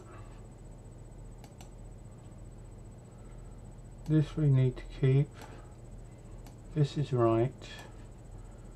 We don't need that, and we don't need that.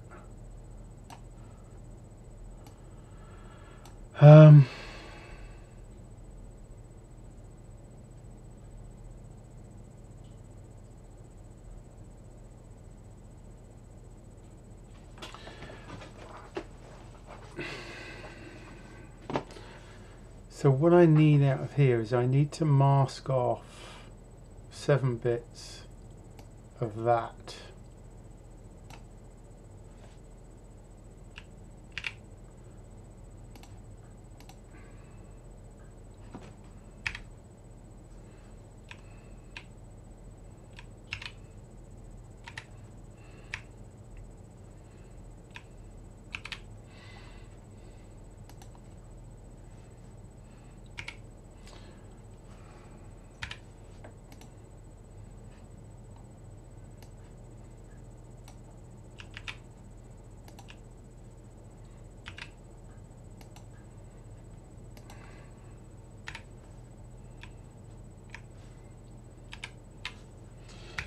So I need to mask this off with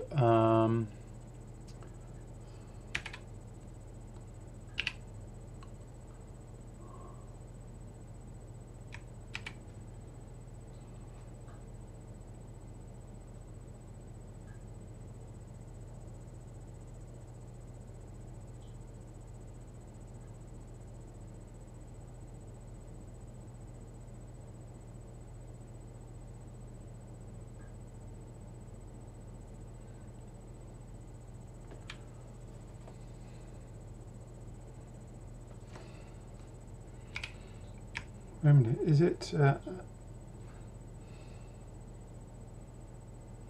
there a quicker way of doing this actually?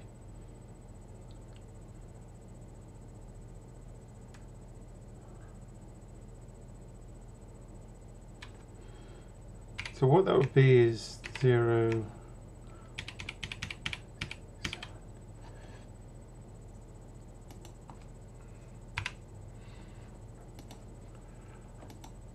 To mask it, because this bit's already going to be set on here, which I'm going to OR. This is the mask for the 7 bits of this byte. But is there an easier way of doing this where that's 1? Whatever. You geniuses can let me know if you know of a quicker way of doing that.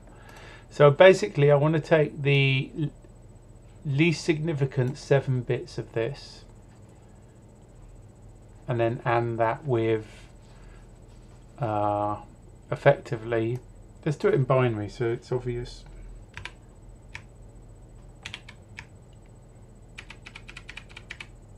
Yeah? You see what I'm doing? So this is the read write bit, which we're setting to 1 for write. Wait a minute, is write 0 or 1 with the SPI mem, Laurie? I forget which way round it is. It might be 0 for write and 1 for read. Can you remember?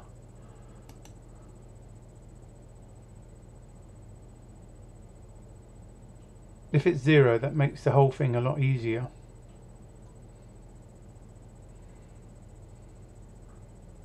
If it's 0, I just need this. I don't need this additional step.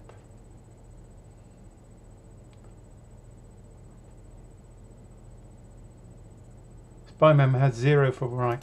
So because this is going to be 0 anyhow, because I'm ANDing with 0, so it's going to come out 0, I don't need to OR it with that. This will work as is. That will give me the correct 7-bit address and the MSB at 0, which means right. Yeah.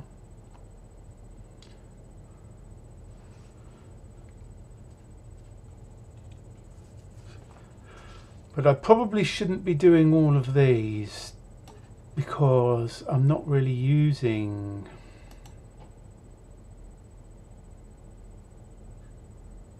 those.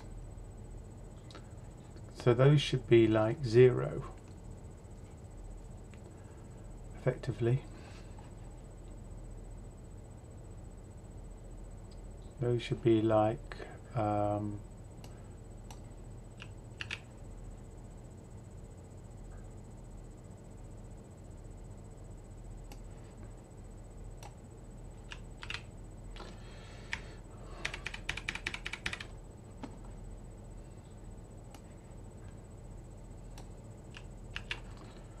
I'm really not interested in those.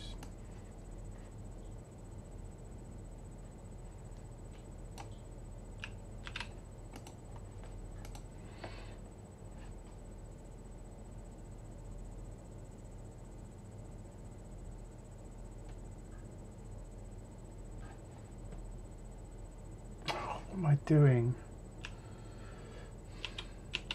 Done it wrong.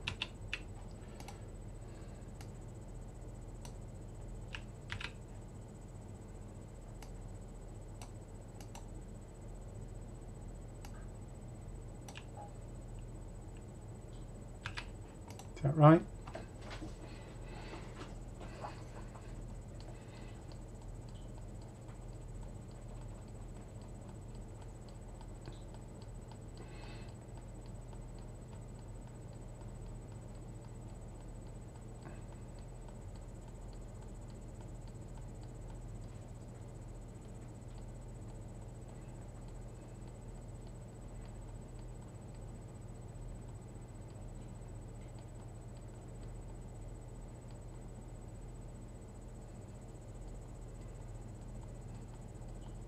I know this is a longhand way of saying it.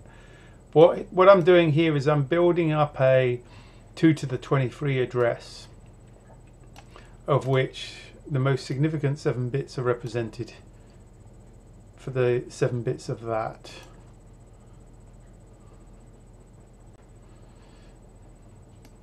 The upper bits of the 32-bit number are all zeroed.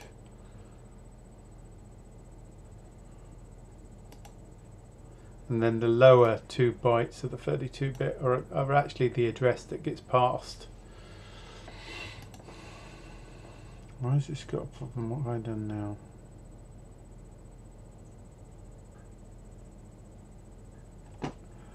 I'm missing...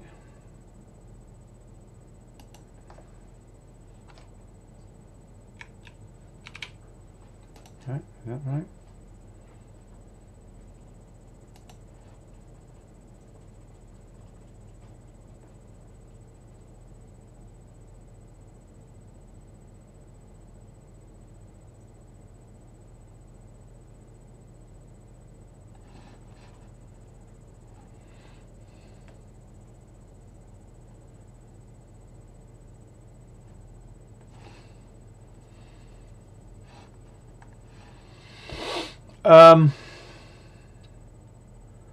Shit, what have I done here?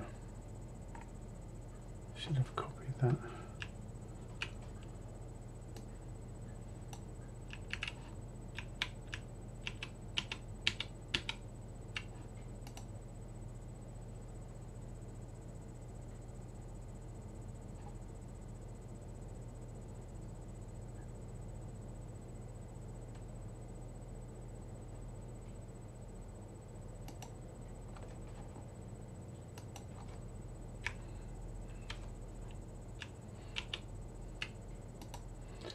Right, I overwrote that bracket, that's why it's complaining.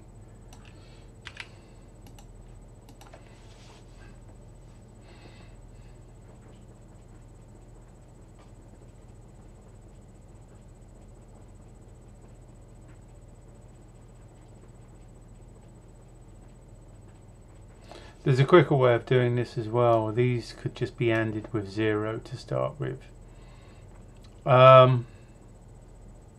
ORed with 0 even.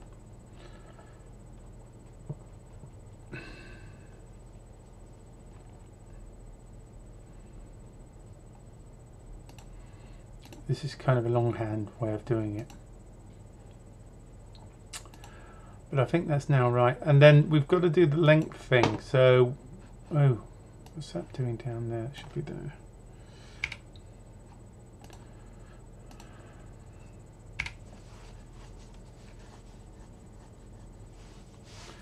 And then, you know, if we did a similar thing down below, oh,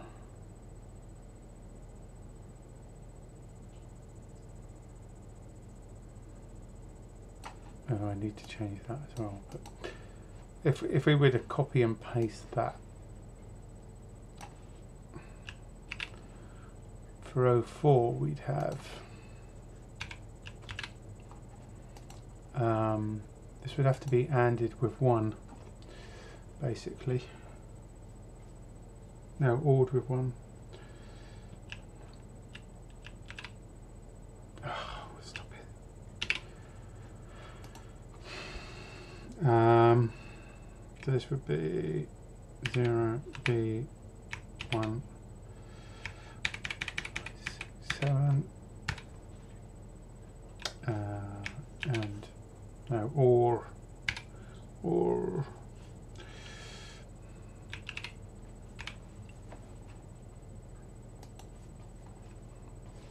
because it's a write command, the MSB has to be 1. The rest of it's the same. Why doesn't it like that? Oh, because it's not a word.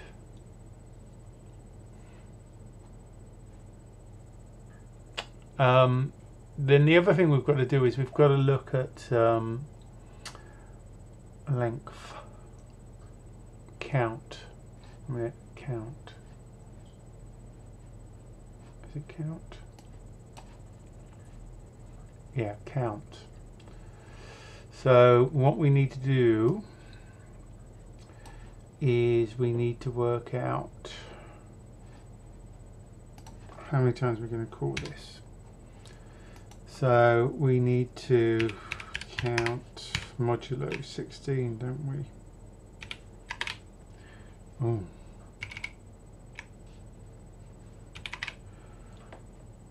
Modulo 16. Is that right? Yeah, I think it is.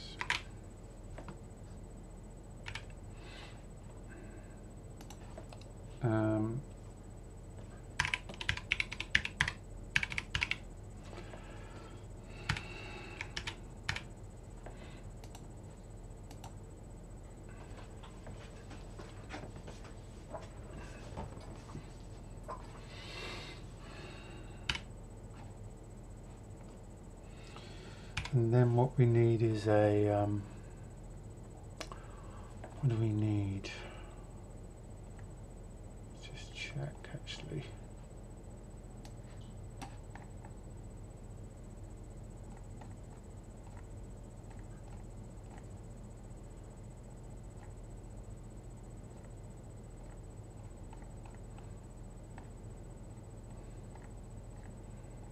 Did I already do this here?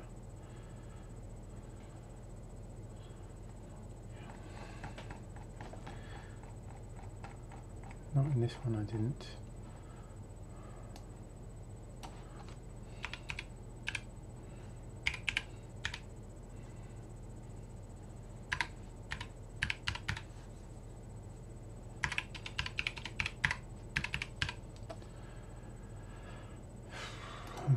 Don't know if we need to, do we need to do that?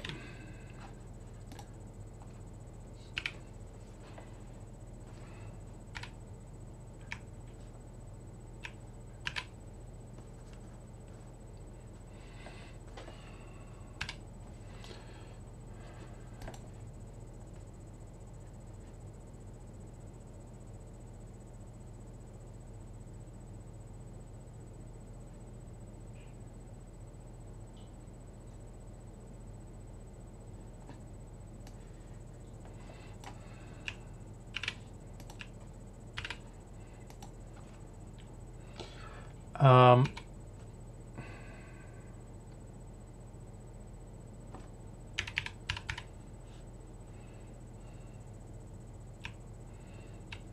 need this to be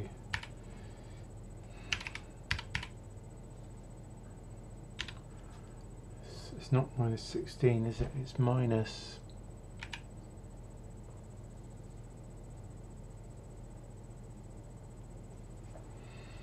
well, it's either going to be minus 16 or it's going to be, if it's less than 16, if count down is less than, if length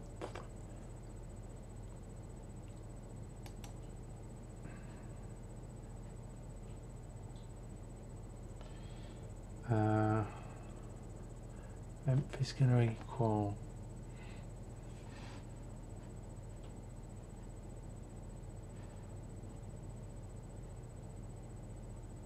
yeah, the read's going to be much harder. I want to get right working first.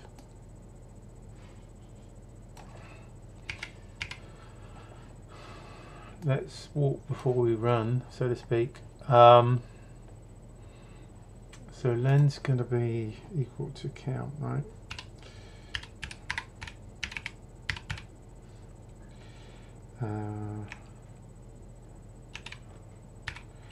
So initially that's going to equal count.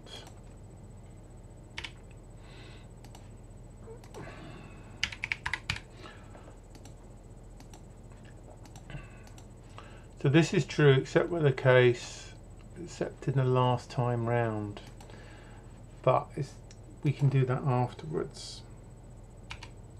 So if len is greater than 0, then we need to do the remaining bytes.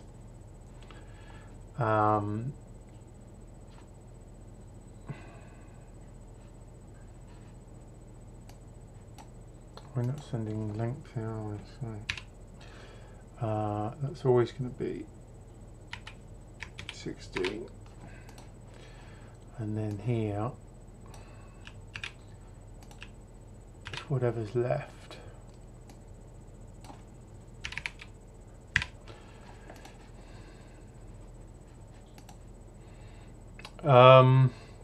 Transaction len equals len minus 16. So it's going to take 16 off each time. It's always going to be 16 bytes. I guess the exception here is if it's less than 16 to start with. Hold on, why is this just beeped?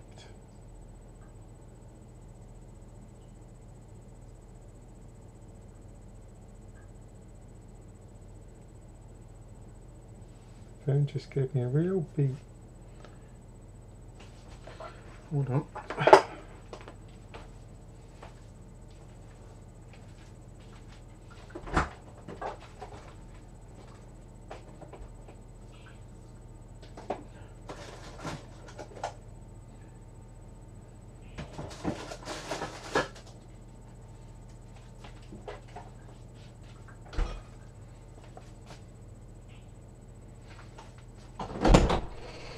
I am being visited. Twinkle's back.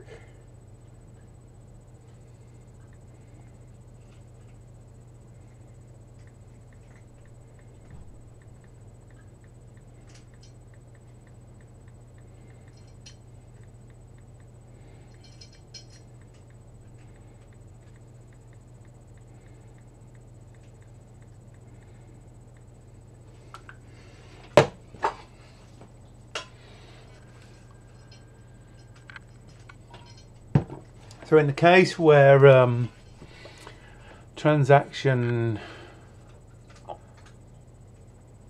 is 0, then this won't be called. This will be called, right?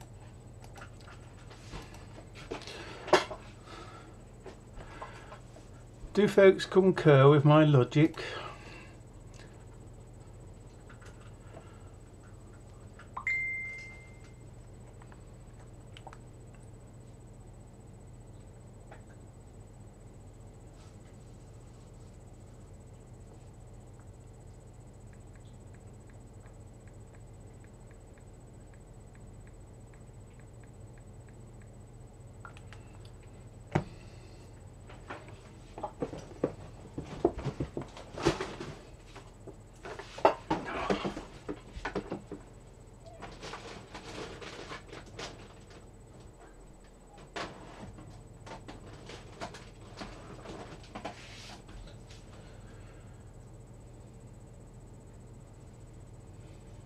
Excuse me for a second, folks.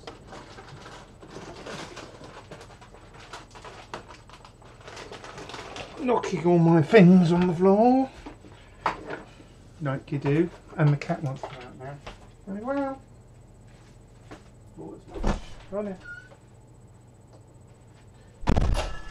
Play nicely with foxes.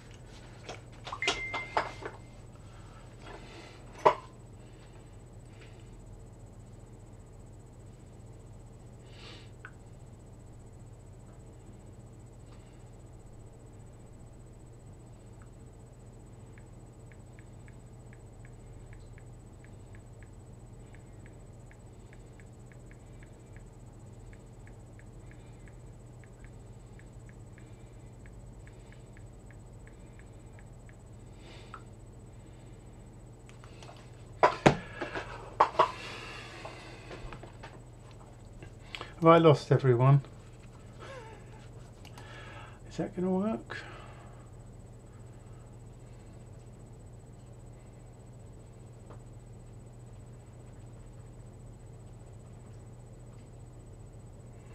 This print's going to be wrong. What happens if count is divisible by 16? There'll be no remainder, so it will just run this that many times. Length will then be 0, right? So this won't run. So it will just run this. Oh, will that run that once? This will be 1, won't it?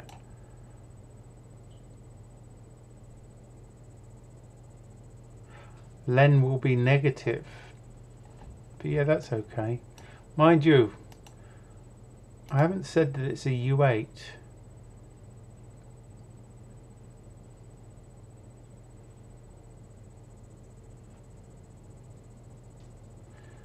If I make this signed,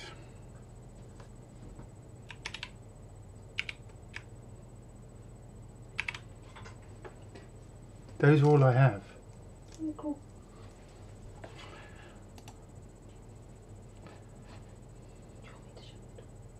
Mm.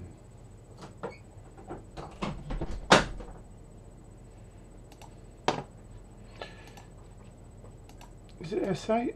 Do they call it S8? It's not highlighting in the way that it should do. Isn't it? What's the type for signed? Is it S8? God, I so rarely use it now.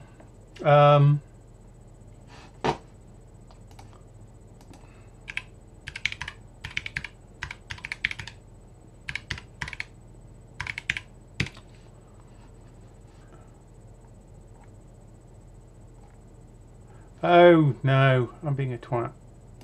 It's I for integer. Oh God, my brain is off on one. Thank you, Weston. Clearly it's getting late. So we should be safe, right? As long as it's signed. This will still do the right thing.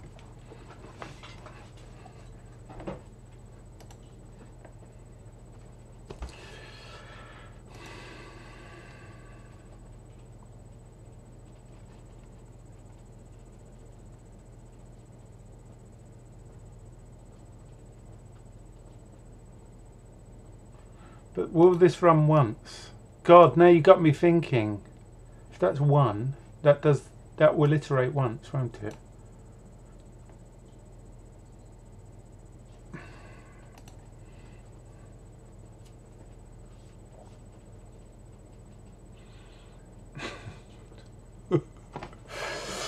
Oh, it's Friday night. And I haven't been doing my Rust much recently. I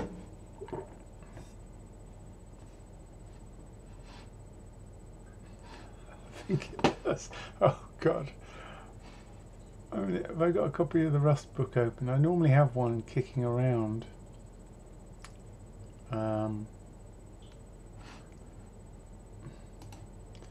Let's have a quick. Let's look it up just to make sure. It will save us some embarrassment.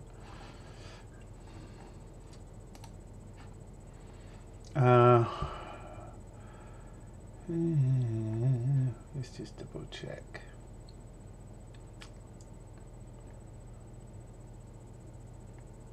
I haven't passed it. Where is it? Control and flow. Function, status type, mutability. For its by example, using structs, enums, blah blah blah blah blah.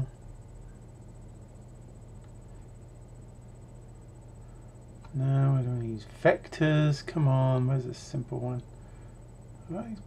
Did I go all the way past it or what? Installation, no, data types, functions, comments, control flow. Here we go. It's got to be in here, surely. So, repetition with loops. There we go.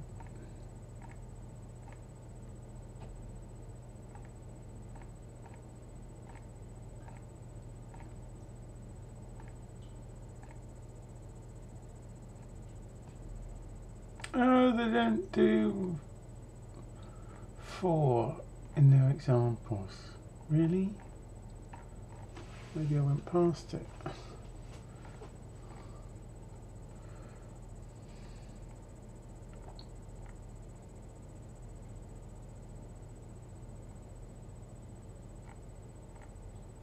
Oh my God.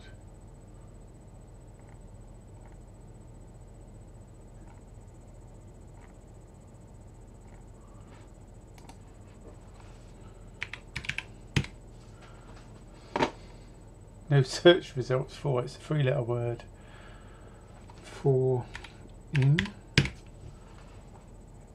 Oh, come on.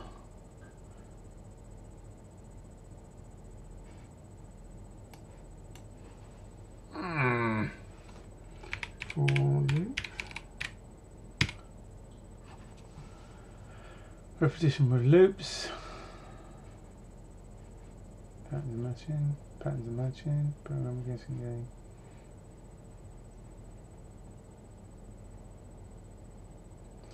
I don't want iterators because it will show me the wrong thing.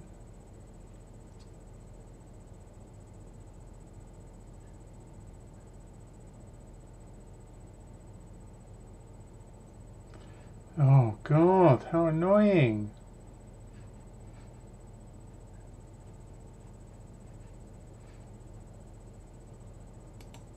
This is lifetimes. For number in, number list. No, it's an iterator. That returns an iterator. That's not going to help me. I need to know how it deals with integers. 4. Oh, this might help us. 4. I in 0 to 100. Do something. Right, so the Rust fix. Because this code. Here we're going to do something function 100 times. So what that's saying is it starts from 0 and goes to 99.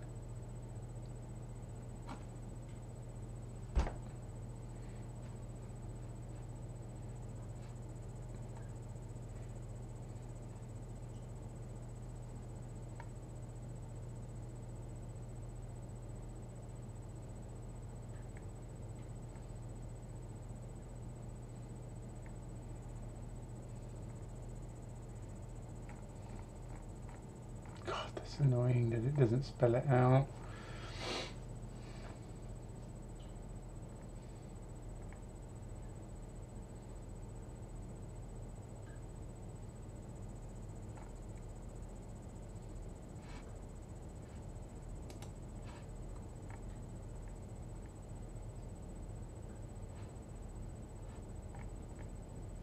None of these are links.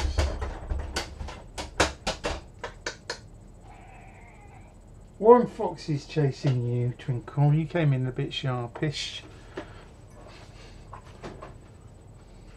You shouldn't buzz them. Oh!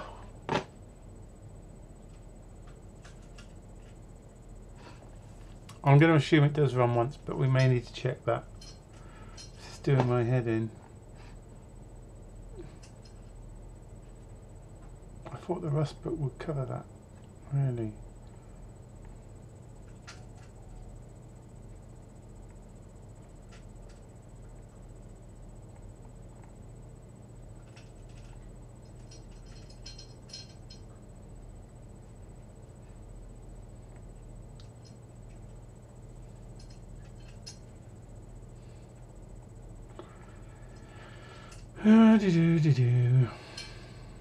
I'm guessing that if it's one, it will run once. Otherwise, the world is upside down. But then we're in Rust, so it might be the case. Let's assume that that works. I wonder if I can compile that now. It's a good place to check. Let me increase the size of this so that you guys can see it as well.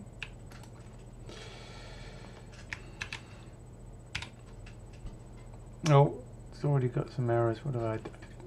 What's that crap? There's a warning. I do need to solve that.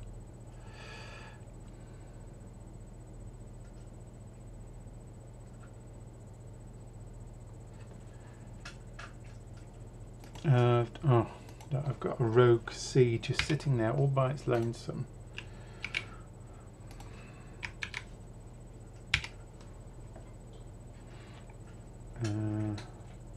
Mismatched types. Expected mutt U816. Ah, okay. Right. Yeah, I'm. What have I done here? What have I done? Yeah, that's wrong. It's not buff 5 at all. It's a slice. God, got to remember how to do slices. We need to be cutting into. We need 16 bytes, but it needs to go from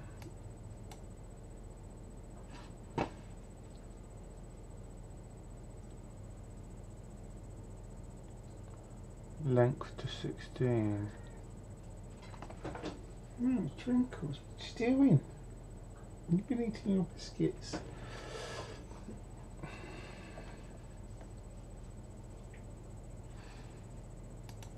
Yeah, I will push the changes, Laurie. I've got to get it compiling and try to do something first. I don't know how we're doing for time. I bet we're running late.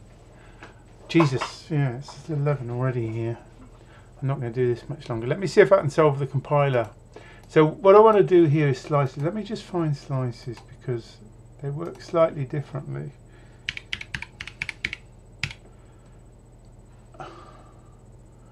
Slice. So 0 to 5. So that's the syntax, isn't it? So what we're talking about here is passing in 16 of whatever's here, or so this will be length minus 16.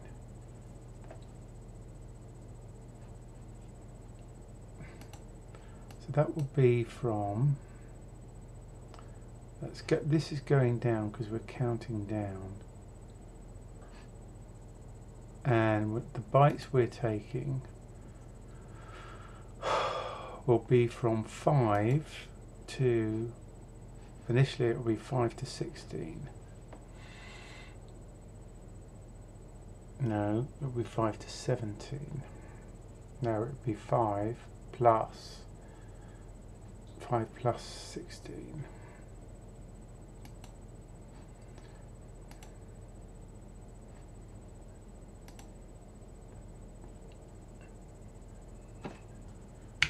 This is where we need T.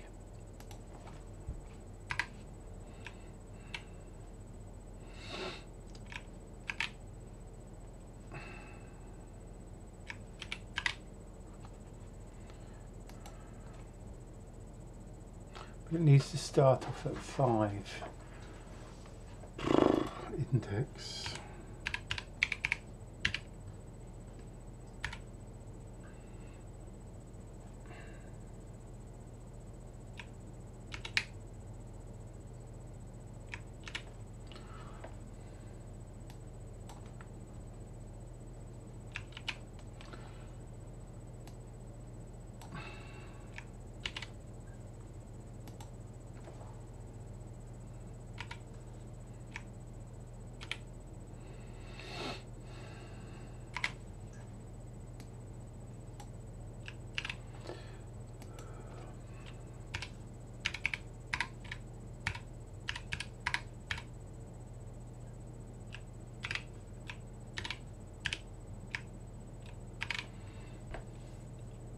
Oh. Initially that needs to equal 5 because that's where we're starting on the index, right? And then we're adding 16 each time.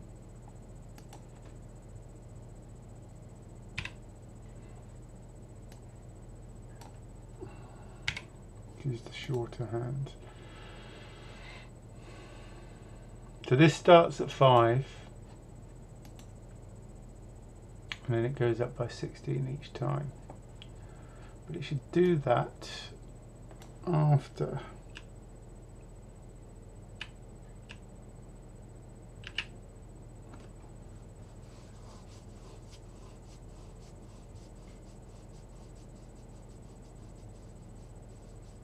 no.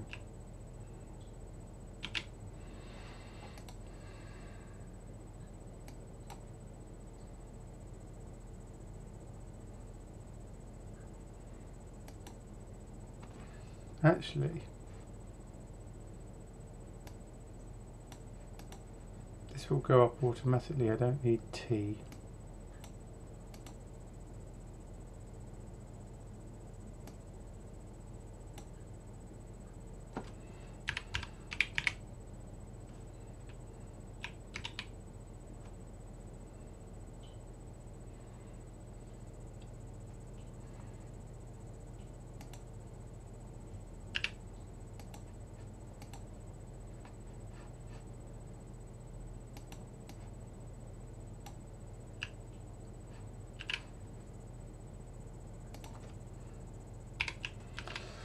God, my brain really isn't working properly at the moment.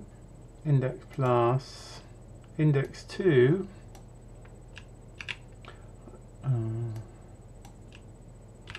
index plus 16, but it looks like we're doing this addition twice, which looks dodgy, which means I've written this wrong.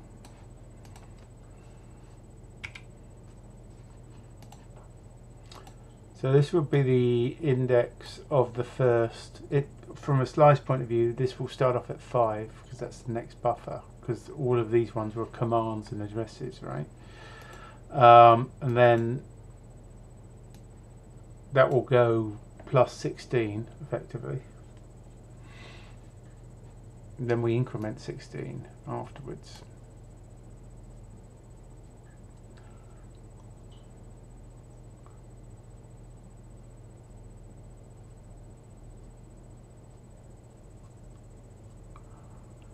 But this will do 2 pluses, but the compiler should be clever enough to work that out.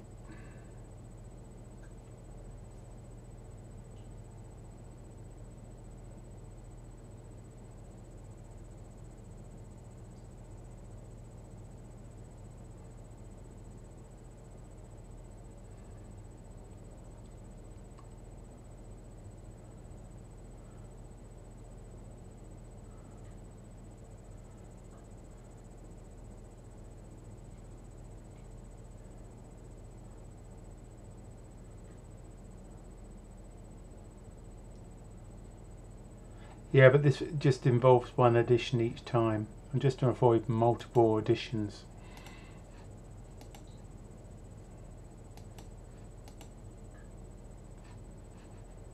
And it should be clever enough to work out that this addition happens twice, but I mean, you could explicitly say, you know, old index equals index and then index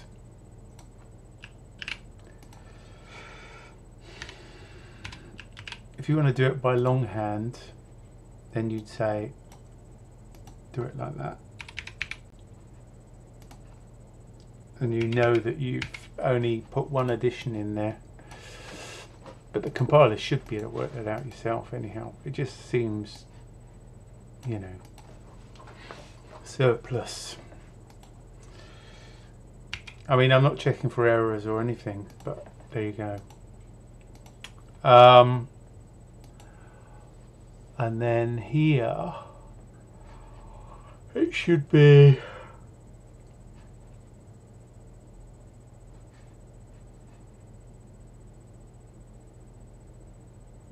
index colon len.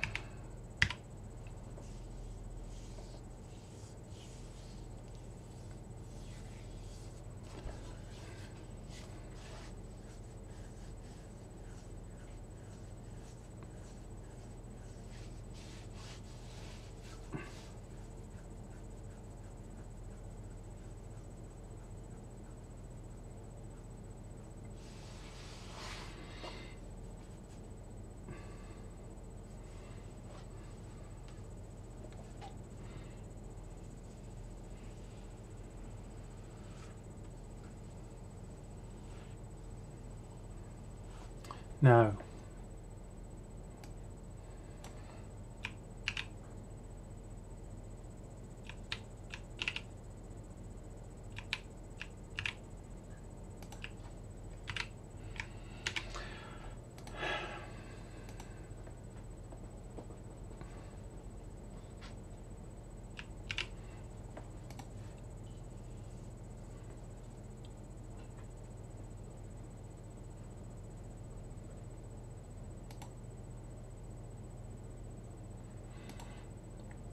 That could work. This is fucked up.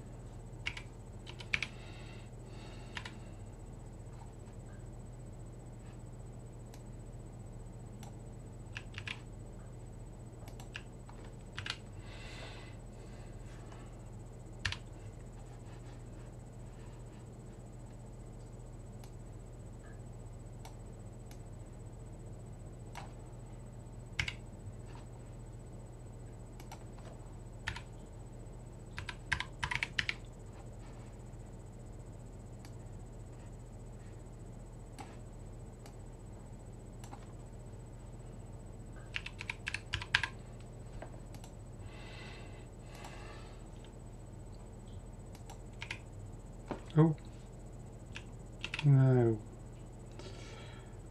Right, what I need to do here is just neaten this shit up.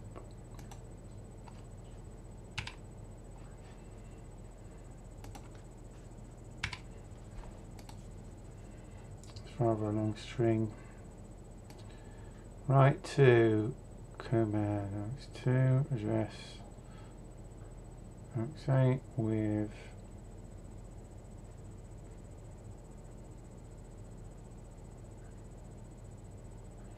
that many bytes.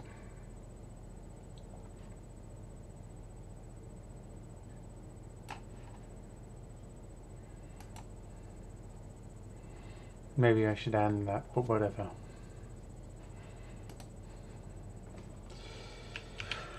That might sort of work.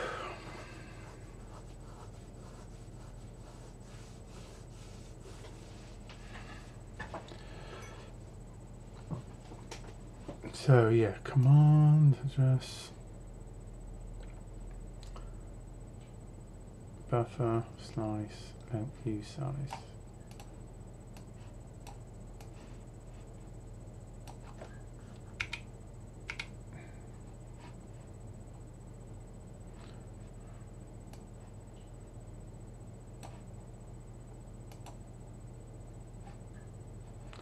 Oh, types len.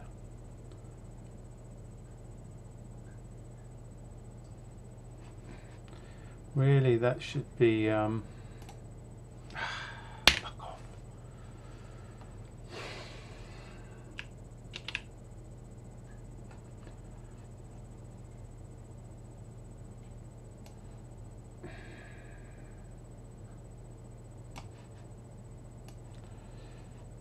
What's worrying me slightly about this is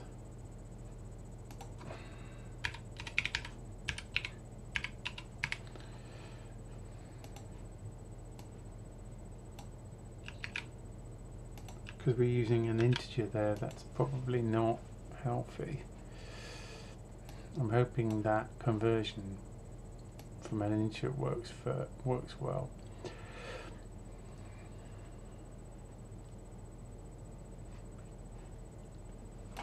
Anyhow, let's just do a compile because it's bound to complain.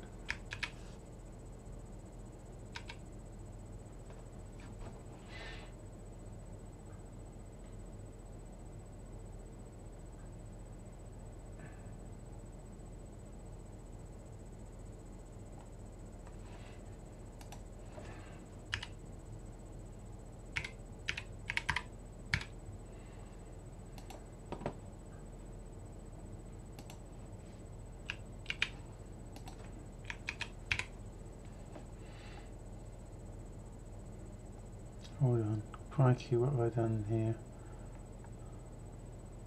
Not found in this scope.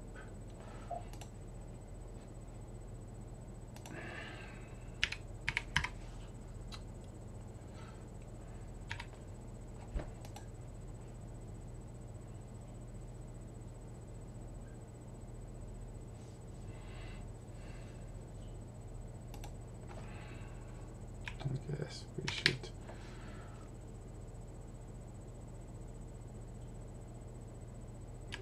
Is a U8 going to be big enough for that? It's up to 256 times 16s. It's highly unlikely. I suppose we better be safe.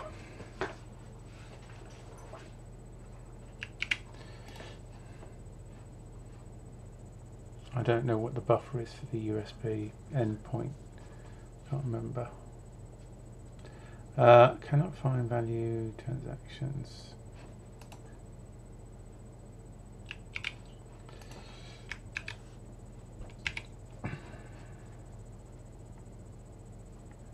Wait a minute.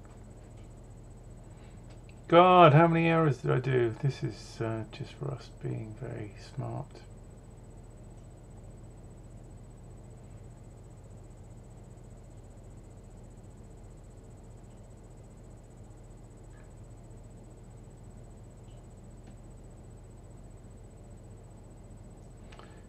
Type found variable index 618.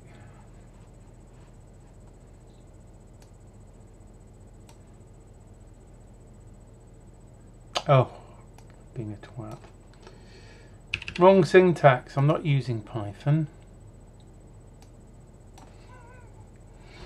Honestly.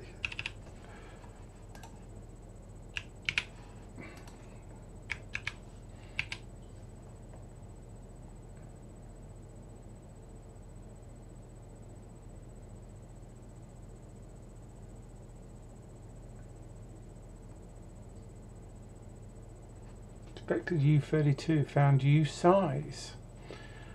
Oh, of course.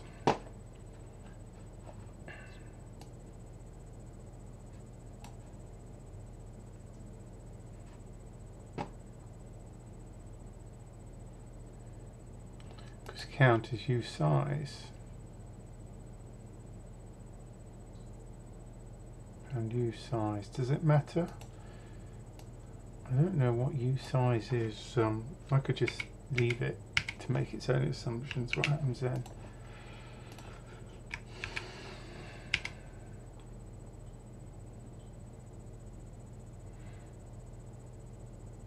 Do I hear you shouting pedantic? Rust? Mismatch type. Let mut len I8 count. Expected I8 found U size. Course. I kind of almost want to make that a U size len. But if I do that, this won't work. I wonder what happens if you try and make U size less than 0.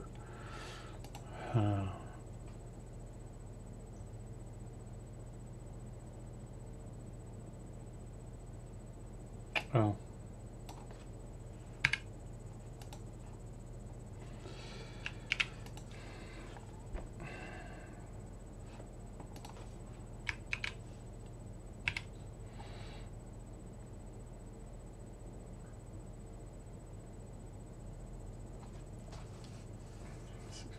What am I doing?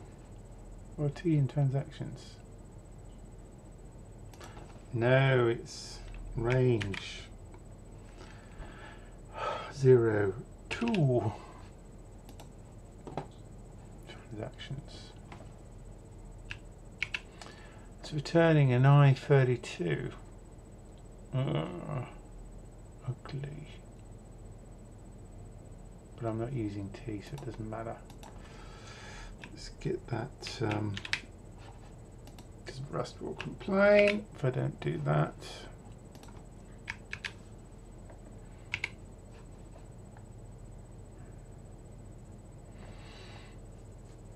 The type U8 cannot be indexed by range U8 618.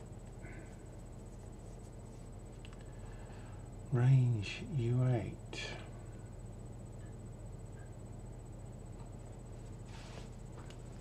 Oh.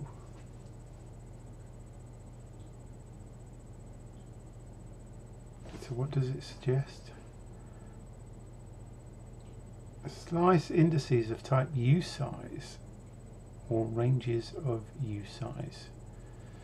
So these need to be, index needs to be U size.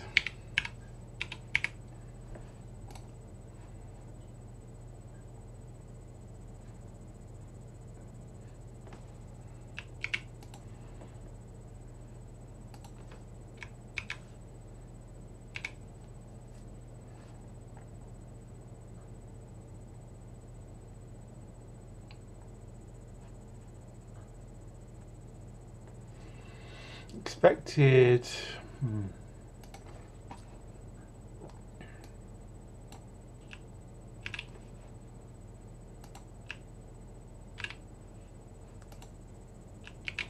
Probably still going to complain that this is where it gets complicated because of lifetimes and God knows what else.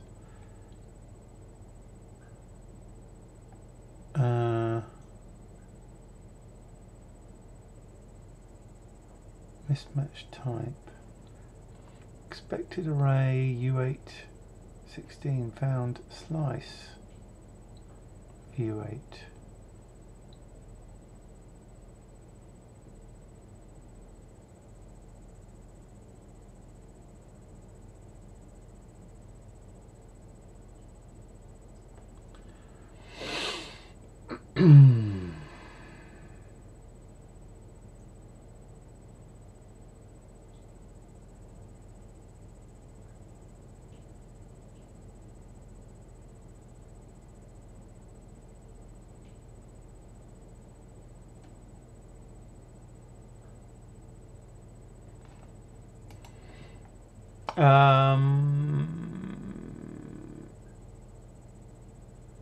Can I change the function?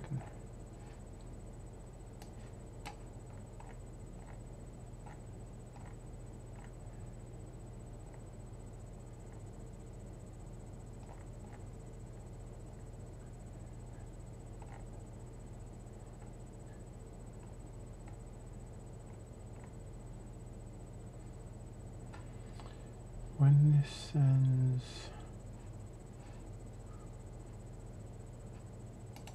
buff,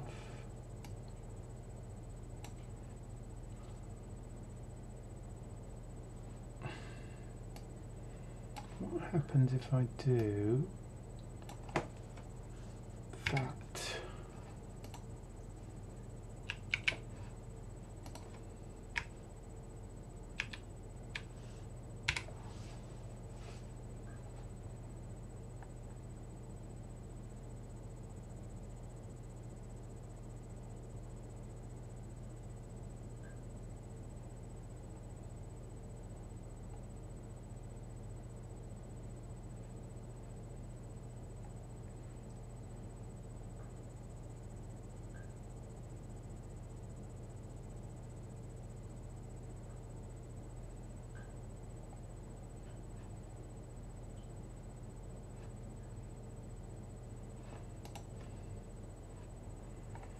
Hold on.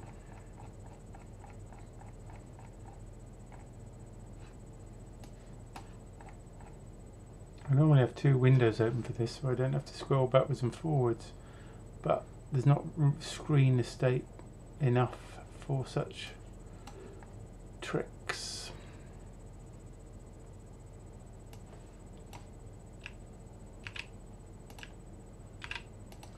It's complaining about len. I'm using len here,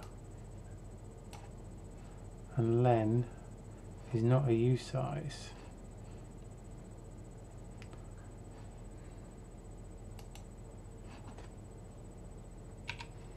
What happens if I do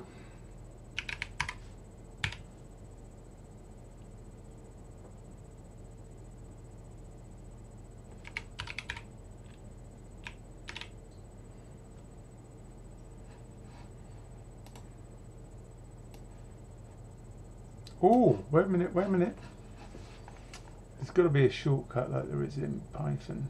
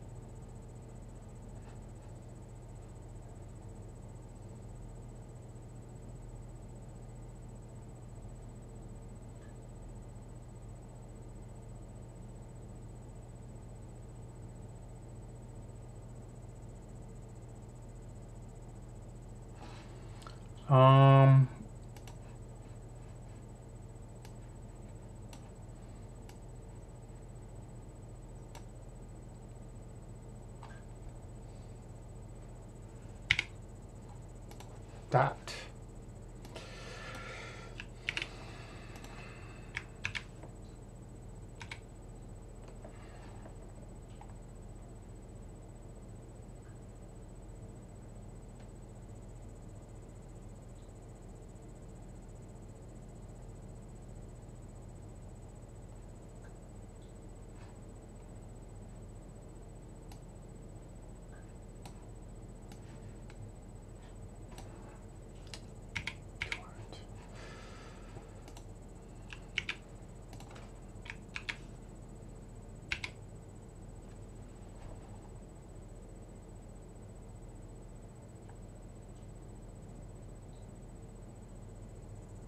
Oh, God, I wrote a tiny little bit of code and I muffed it all. It's obviously too late and I'm not thinking properly. Right, it doesn't like my conversion here.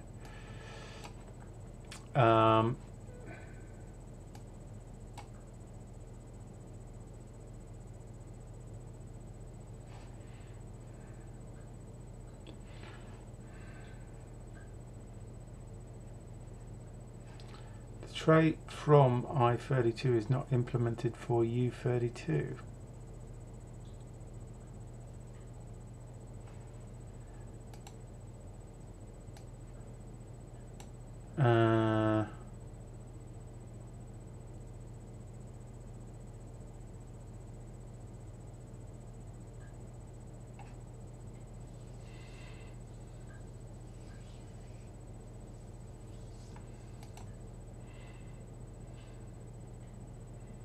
sure that's what I did before. What have I done here?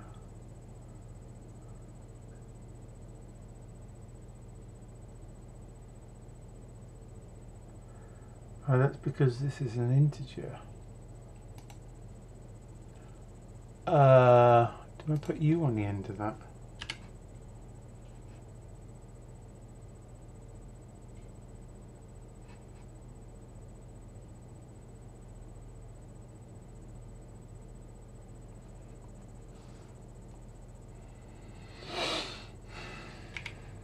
Binary, which is converting to an integer for some reason.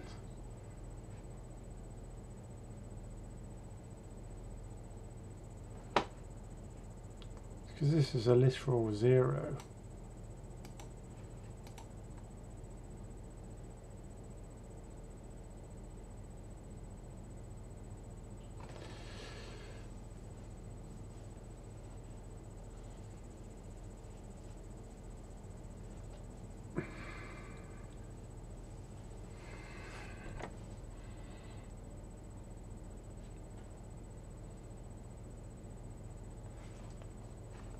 Do I actually need this bit?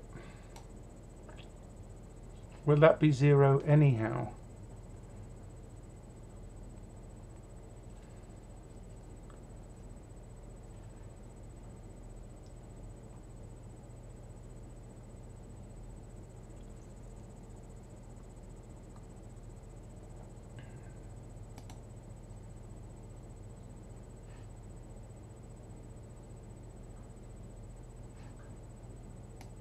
What happens if I just did that?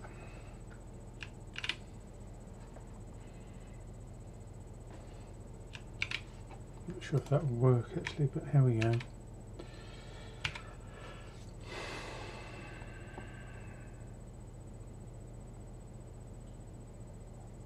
Oh, it's still having a problem with this. Jesus fucking Christ. Excuse my French.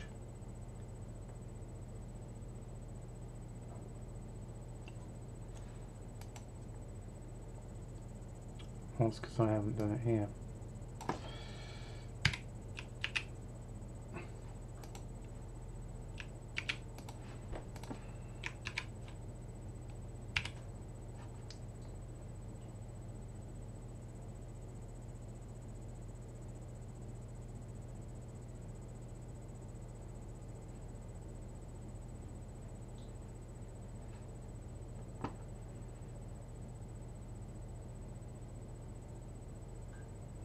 Unused variable.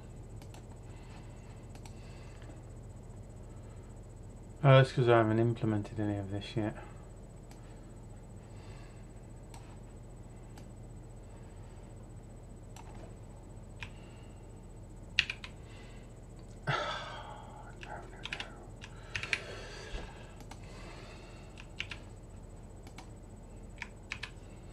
It can be so very pedantic sometimes.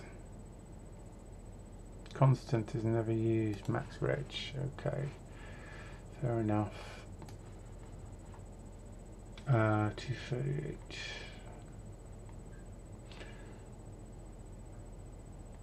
We might need to protect this at some point, depending on memory address range, but let's just ignore it for the moment.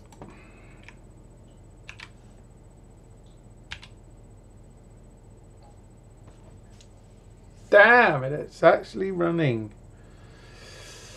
I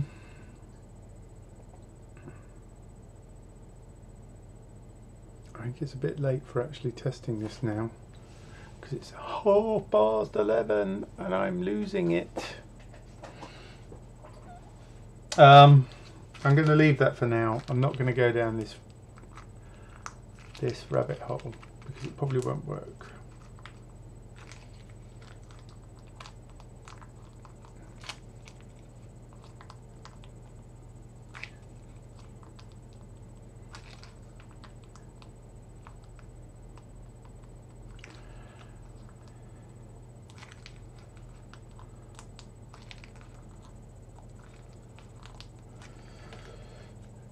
I'm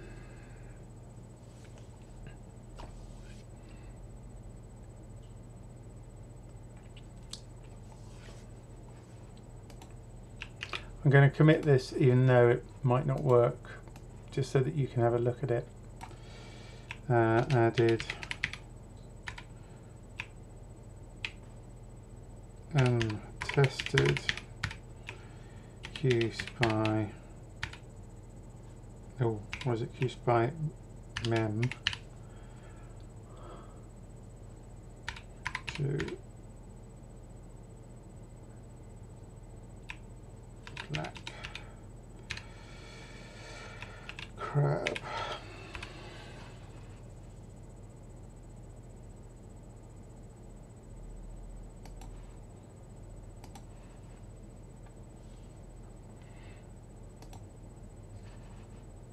I've pushed it anyhow, Laurie, so you can have a look at it. I know it's untested, but it doesn't stop anything working right now. And then I'm trying to think what I had before. I was what was I using? 7 segment, and then I was doing this kind of thing.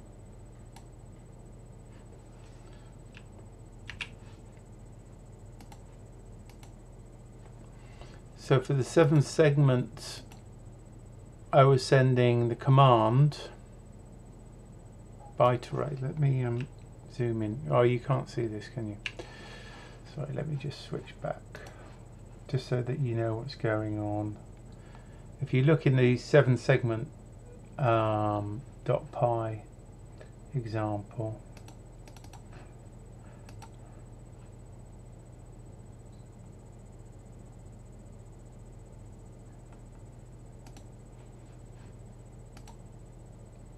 I'm assuming you're still there, Laurie. You may not be still awake.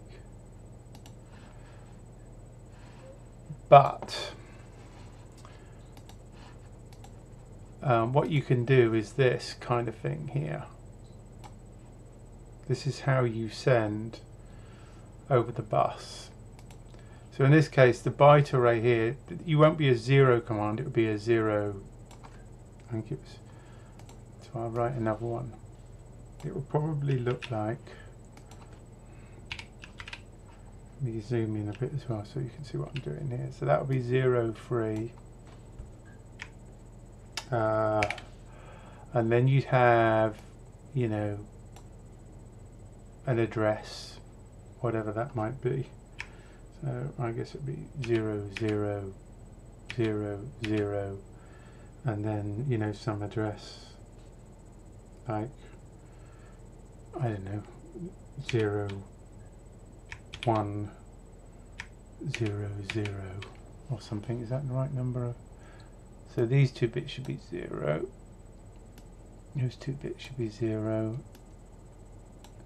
Should be less than 7 bits, and that should be 0. And then you'd have to have so all of these would be. So that's the address.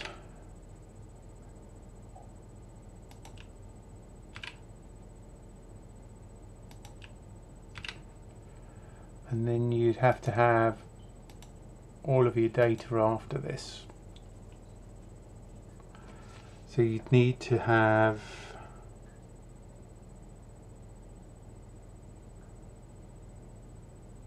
the length, which, and because you've got the length, I haven't written the software right. I've missed a trick. Then you need to do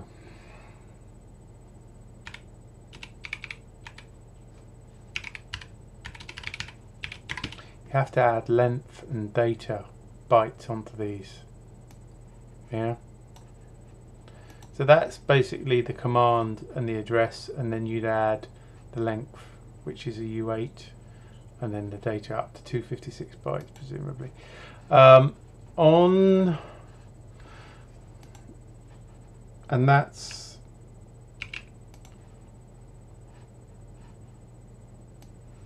I'll just copy that.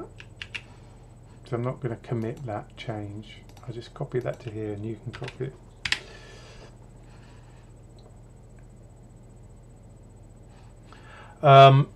But I've just realized I've done something very stupid because I haven't actually looked at length foolishly. So if we go back to the black crab, I'm an idiot.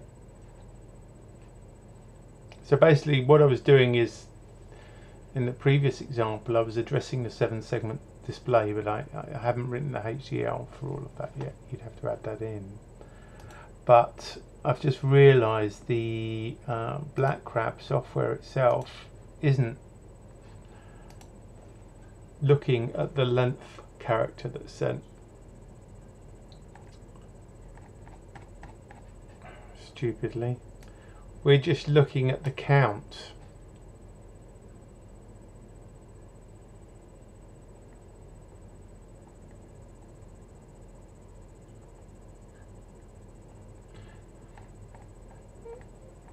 So when we come here, we've got count number of bytes.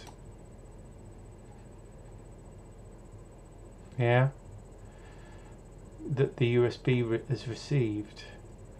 But what we're not doing is decoding the length we're sending.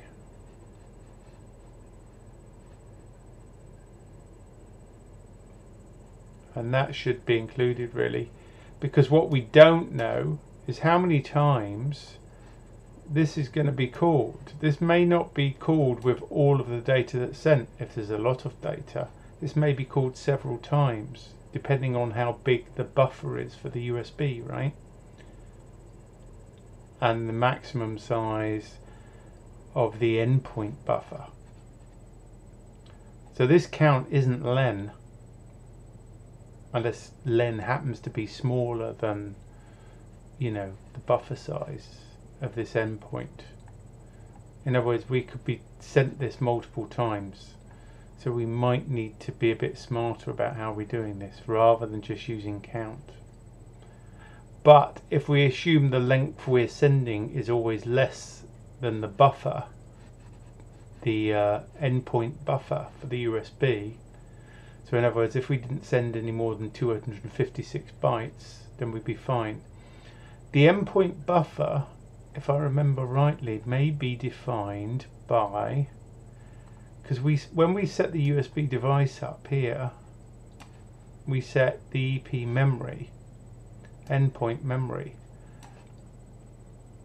and that is set, if I remember rightly, here as 1024 bytes. So if we limited it to 256 that we're sending, then we'd always be within that. But I'm not sure how this endpoint memory is used. Is some of it used for reading and some of it used for writing? Is it kind of a, does it have a kind of duplex use? Sorry, I've gone past where we are now. So that endpoint memory, what are we, is that, you know, is that all allocated to read, or is half of it read, half of it write, or I've no idea. But what I'm saying is we're making a heck of an assumption by using this count here, because we could be reading chunks if it was a large amount. But if we limit the number of bytes we send so that the buffer has never completely filled up, then this will be okay. This will possibly work. It's just something we'll have to bear in mind.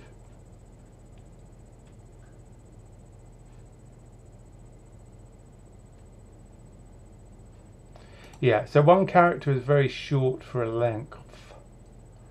It would be good to send a whole file. Yeah, I mean, our solution is going to have to be a bit more sophisticated, Laurie. Yeah, but for now, let's just stick to sending small amounts and get that working first. then we'll deal with larger sizes. In which case then what's going to happen is this is going to be called numerous times. So we can't be using count here really as, you know, len.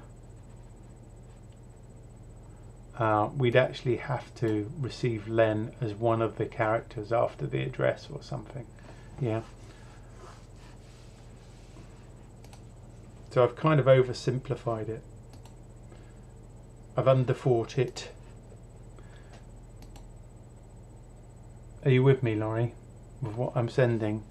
Because that may be enough just to get us testing the HDL side of QSPI and get that working first. Once we get that working, we can then think about solving the bigger problem, where we're sending more than, you know, the number of bytes that the buffer for the endpoint may contain.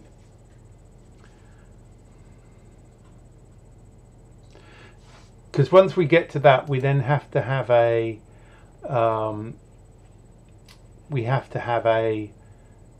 long count, a count that we can access each time. You know, count here is set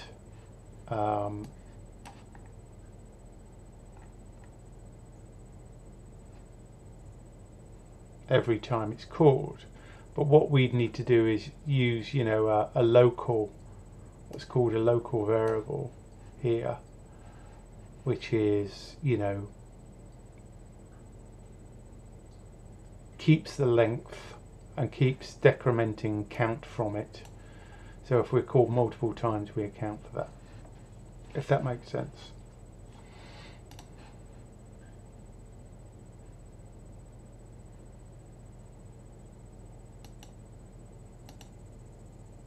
Is that the one I've just pushed that you're talking about, Laurie? It should build okay. But I mean, you actually need to try sending some of that stuff. And you also need to somehow have something use the sbus.py, maybe bolted onto the 7 segment initially. Just try sending 1 byte or something, I don't know. Anyhow, that's all I'm doing for today. It's been a long week. It's midnight. And I need to take a break and a chill. And we can do some more on this next week, and you can have a look at it tomorrow if you get time. Okie doke, folks. Thanks for joining me. Thanks for staying with me. I'm surprised how many people have. Especially given the games to begin with, trying to get a decent you know, streaming rate. But anyhow, I will stream again on Wednesday. Probably not stream again before then, but I'll be down on Discord, so join me down on there, and I'll keep everyone in the loop. Ciao.